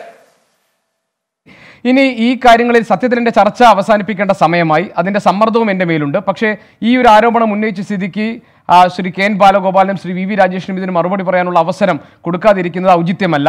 അതുകൊണ്ട് ഞാൻ ആ മര്യാദ പാലിക്കുന്നു. അതേസമയം തിരിച്ച് ഞാനൊരു മര്യാദ നിങ്ങളിൽ നിന്ന് പ്രതീക്ഷിക്കുകയും ചെയ്യുന്നു. 2 പേർക്കും 2 മിനിറ്റ് വീതമാണ് ഇതിന് മറുപടി തരാൻ ഞാൻ സമയം തരിക. ടൈമറുണ്ട്. അതുകൊണ്ട് തന്നെ നമുക്ക് അതിനകത്ത് ആർക്കെങ്കിലും ഒരാൾക്ക് കൂടുതൽ കൊടുത്തു എന്നുള്ള ആക്ഷേപം ഉണ്ടാകേണ്ടത്. ശ്രീ KN ബാലഗോപാൽ, താങ്കൾക്ക് മറുപടി പറയാം. ആദ്യം ടൈമർ സ്റ്റാർട്ട് ചെയ്യട്ടെ. ഇതിനകത്ത് ഈ രാഷ്ട്രീയമായിട്ട് ഇത്തരം കാര്യങ്ങൾ നേരത്തെ കോൺഗ്രസ് ഉപയോഗിച്ചിട്ടുണ്ട്, കേന്ദ്ര ഗവൺമെന്റ് BJP ഉപയോഗിച്ചിട്ടുണ്ട്, അവരുപയോഗിക്കുകയും ചെയ്യുന്നുണ്ട്. പക്ഷെ അന്നെല്ലാം ഇതിന് ഇരയായിട്ടുള്ളത് ഇടതുപക്ഷമാണ്. ഇപ്പോൾ 14 വർഷമായിട്ടൊരു കേസിന്റെ കാര്യം പറഞ്ഞുകൊണ്ടിരിക്കുകയാണല്ലോ ലാവലിന്. ഇതിനകത്ത് കൊണ്ട് കെട്ടേണ്ട കാര്യം എന്താണെന്നൊക്കെ എല്ലാവർക്കും മനസ്സിലാവും. അവരുദ്ദേശിക്കുന്ന പോലെ കാര്യം നടത്തണമെന്നാണ്. രാഷ്ട്രീയമായ ധാർമ്മികതയുടെ കാര്യം പ്രേമേന്ദ്രൻ തന്നെ ഞങ്ങളെല്ലാം പഠിപ്പിക്കണം. രാഷ്ട്രീയ ധാർമ്മികതയും ഇക്കാര്യത്തെ സംബന്ധിച്ച് നേരത്തെ എത്രത്തോളം താങ്കൾ പറഞ്ഞിട്ടുണ്ടെന്നുള്ള കാര്യമൊക്കെ ഈ വീഡിയോ ഒക്കെ എല്ലാവർക്കും ഉണ്ട്. അതുകൊണ്ട് ആ ധാർമ്മികതയെ പറ്റി താങ്കൾ പറയുന്നത് ശരിയല്ല. ഇത്തരം കാര്യങ്ങളിൽ കൃത്യമാണ്. അടിയൊഴുക്കുകളെ സംബന്ധിച്ച് വളരെ കൃത്യമായി പറയാം. അടിയൊഴുക്കുകൾ എന്ന് പറഞ്ഞു കഴിഞ്ഞാൽ സച്ചിൻ പൈലറ്റിനെയും അതുപോലെ ജ്യോതിരാദിത്യ സിന്ധ്യയും പോലെയുള്ള ആളുകളെ വളരെ പെട്ടെന്ന് അങ്ങോട്ട് എടുക്കാൻ പറ്റുന്ന അന്തർധാര കോൺഗ്രസിൽ തന്നെയാണെന്നുള്ളത് BJPക്ക് നന്നായി അറിയാം. അപ്പൊ BJPയും കോൺഗ്രസും തമ്മിലുള്ള ബന്ധം ഇന്ത്യയിലെല്ലാം ഉണ്ടെന്ന് മാത്രമല്ല, AICCയുടെ യോഗത്തിനകത്ത് പറഞ്ഞു, രാഹുൽ ഗാന്ധി പറഞ്ഞു, BJP പറയുന്നത് കേൾക്കുന്ന കുറെ ആളുകൾ ഞങ്ങളുടെ പ്രവർത്തക സമിതിയിലുണ്ടെന്ന് രാഹുൽ ഗാന്ധി പറഞ്ഞതാണ്. അതാണ് ഇന്ത്യയിലെ സ്ഥിതി. ആ ഒരു സ്ഥിതിയിൽ നിങ്ങൾ CPMനെ നിങ്ങൾ ആ രാഷ്ട്രീയം പറഞ്ഞ് ശരിയാക്കണ്ട. കാരണം കോൺഗ്രസിനകത്തുള്ള കേരളത്തിൽ കോൺഗ്രസും UDFും ശക്തിപ്പെട്ടാൽ അത് BJPക്കാണ് സഹായമെന്ന് നല്ലതുപോലെ അറിയാവുന്ന BJPക്ക് എന്താണ് ഇതിനകത്തൊക്കെയുള്ള ഒരു കൗശലവും കാര്യവും ഒക്കെ അറിയാം. അതുകൊണ്ട് രാഷ്ട്രീയത്തിനകത്ത് ഈ നിലപാട് ശ്രീ ചേക്കുട്ടിയെ പോലുള്ള സീനിയറായ പത്രപ്രവർത്തകനും ആ രാഷ്ട്രീയമെങ്കിലും മനസ്സിലാക്കണം. ഇടതുപക്ഷത്തെ തകർക്കാൻ ആസൂത്രിതമായ ശ്രമം എല്ലാ സ്ഥലത്തുകൂടി നടക്കുകയാണ്. അതിന് ഭാഗമായിട്ട് കൊണ്ടുവന്ന കേസുകൾ ഈ കഥകളാണ്. ഇതിനെ എല്ലാം ഉപയോഗിച്ച് ഏറ്റവും കേസ് തീർക്കട്ടെ. ആരാണ് പ്രതി എന്ന് പറഞ്ഞാൽ പിടിക്കട്ടെ. പ്രതിയെ പിടിക്കണമെന്നല്ല. നിങ്ങൾക്ക് ഗവൺമെന്റിന് നേരെ, ഇടതുപക്ഷത്തിന് നേരെ, മുഖ്യമന്ത്രിയുടെ ഓഫീസിന് നേരെ, CPMന് നേരെ ഈ കേസുകൾ അങ്ങോട്ട് എത്തിക്കാൻ കഴിയുന്നില്ല എന്നുള്ളതാണ്. ഞങ്ങൾ ഓപ്പൺ ആയിട്ടാണ് പറയുന്നത്. എന്ത് കേസുണ്ടെങ്കിലും അതിനെ സംബന്ധിച്ച് അന്വേഷിക്കട്ടെ, എന്ത് കാര്യങ്ങളും കൊണ്ടുവരട്ടെ. പക്ഷെ ഇന്ത്യയിലെ ജനങ്ങൾക്ക് രാഹുൽ ഗാന്ധി പറഞ്ഞതിനപ്പുറം കോൺഗ്രസിനെ പറ്റി സർട്ടിഫിക്കറ്റ് കൊടുക്കാൻ പ്രേമേന്ദ്രൻ സമയം കഴിഞ്ഞു. ഞാൻ ഇടപെടുന്നത് Shri V Rajesh 2 minute. Shri V Rajesh your time 2 minute. Sorry Shri Ken Balagopal. V Rajesh 2 minute. V Rajesh your time. Congress ബിജെപിയുടെ രാജേഷ് ഇവിടെ ശ്രീ കെ എൻ ബാലഗോപാൽ നേരത്തെ പറഞ്ഞു ഇന്ന് കൂടുതലും പറയേണ്ട വി രാജേഷ് ആണെന്ന്. ഞാനല്ല കഴിഞ്ഞ 1.5 മാസമായി പറഞ്ഞുകൊണ്ടിരിക്കുന്ന നിങ്ങൾക്ക് തന്നെയാണ് ഇനിയും കുറെ കാലം കൂടി അവസരം. ഇന്ന് ഇതിനിടയ്ക്ക് ഒരു ചോദ്യം ചെയ്തതിൽ വന്നതുകൊണ്ട് മാത്രമാണ് BJP ചില കാര്യങ്ങൾ ക്ലാരിഫൈ ചെയ്യേണ്ടി വന്നത്. നിങ്ങൾക്ക് തന്നെ കഴിഞ്ഞ 1.5 മാസത്തെ പോലെ ഇനിയും 2 മാസം കൂടി അവസരം ഉണ്ടാകും. ഞങ്ങളൊക്കെ തന്നെ അത് കേട്ടുകൊണ്ടിരിക്കും. വേറൊന്ന് ഇവിടെ പറഞ്ഞു BJPയുടെ രാഷ്ട്രീയ കൗശലത്തെക്കുറിച്ച് NK പ്രേമേന്ദ്രൻ MP ഇവിടെ പറഞ്ഞു. ശ്രീ കെ എൻ ബാലഗോപാൽ അദ്ദേഹം അവരെ സൂചിപ്പിച്ചു. ഗോപി, ഒരു രാഷ്ട്രീയ പാർട്ടി എന്നുള്ള നിലയ്ക്ക് ഞങ്ങൾ രാഷ്ട്രീയത്തിൽ ജനാധിപത്യത്തിൽ സാധ്യമായ എല്ലാ കാര്യങ്ങളും കാണിക്കും. അതിന് ഉപായങ്ങൾ കാണും, കൗശലങ്ങൾ കാണും, ഇതൊക്കെ ഞങ്ങൾ ചെയ്യും. ഇതൊക്കെ ഞങ്ങൾ ചെയ്ത് ഞങ്ങൾ വോട്ട് നേടിയാണ് അധികാരത്തിൽ വരുന്നത്. നിങ്ങളും ചെയ്യണം. നിങ്ങളുടെ കരങ്ങൾ ആരും പൂട്ടിയിട്ടില്ലല്ലോ. ഇവിടെ കെ എൻ ബാലഗോപാൽ MP അദ്ദേഹം പറയാണ് ഇതിന് ഏറ്റവും കൂടുതൽ ഈ കൗശലങ്ങൾക്ക് ഇരയായിട്ടുള്ളത് CPM ആണ് ഇന്ത്യൻ രാഷ്ട്രീയത്തിൽ നിന്ന്. നിങ്ങൾ ഇരയായിട്ടുള്ളത് നിങ്ങളുടെ കയ്യിൽ ഇരിപ്പുണ്ടാ. നിങ്ങളിവിടെ നിന്ന് ഒരു 10-40 പേര് ജയിച്ചു പോയിട്ട് മൻമോഹൻ സിംഗിന് പോയി വോട്ട് ചെയ്യാൻ ആരെങ്കിലും പറഞ്ഞോ? അന്ന് പ്രത്യയശാസ്ത്രപരമായി നിങ്ങൾ വട്ടപൂജ്യമായതുകൊണ്ടല്ലേ അതിനുശേഷം നിങ്ങൾ എല്ലായിടത്തും തോറ്റുപോയത്. നിങ്ങൾ ഇരയായിട്ടുണ്ടെങ്കിൽ നിങ്ങളുടെ നേതാക്കന്മാരുടെ കയ്യിലിരിപ്പുകൊണ്ടാണ് നിങ്ങൾ ഇരയായിട്ടുള്ളത്. അദ്ദേഹം വേറൊരു കാര്യം കൂടി പറഞ്ഞു. ഇവിടെ സാമ്പത്തിക വിഷയം അതൊക്കെ ചർച്ച ചെയ്യാൻ വേണ്ടി മാധ്യമങ്ങൾ സമയം വിനിയോഗിക്കണം. ഞാനും യോജിക്കുന്നു. പക്ഷേ എങ്ങനെയാണ് ചർച്ച ചെയ്യുന്നത്? ഓരോ ദിവസവും നിങ്ങൾ സെക്രട്ടേറിയറ്റ് തീയിടുന്നു, സ്വർണം കള്ളക്കടത്ത് നടത്തുന്നു, ഖുറാന്റെ പേരിൽ സ്വർണം കള്ളക്കടത്ത് നടത്തുന്നു, കട്ടുമുടി ഇങ്ങനെ ചെയ്തു കൂട്ടിക്കൊണ്ടിരിക്കുമ്പോഴേക്കും ഞങ്ങളെപ്പോലുള്ളവർക്കും മാധ്യമങ്ങൾക്കും അത് ചർച്ച ഇപ്പോൾ എല്ലാ മാധ്യമങ്ങളും 9 മണി ചർച്ച മാത്രമാക്കിയിട്ട് 3 മണി തൊട്ട് 4 മണി വരെ 5 മണിയൊക്കെ ചർച്ച തുടങ്ങിയിരിക്കുന്നു. അതുകൂടി ചർച്ച ചെയ്താൽ പോലും നിങ്ങൾ ചെയ്തു കൂട്ടുന്ന കാര്യങ്ങൾ ചർച്ച ചെയ്ത് തീരുന്നില്ല. ഇതാണ് ഒരു വിഷയം. അതുപോലെ തന്നെ നേരത്തെ ബഹുമാനപ്പെട്ട പിണറായി വിജയൻ പറഞ്ഞിരുന്നല്ലോ നെഞ്ചെടുപ്പ് കൂടാൻ പോകുന്ന ആർക്കാണെന്ന് അറിയാമെന്ന്. അപ്പോൾ ഞാനൊന്ന് സൂചിപ്പിച്ചു, ഇടതുഭാഗത്തൊന്ന് കൈവച്ച് നോക്കിയാൽ മതി. അതാണ് ഇവിടെ ചർച്ചയ്ക്ക്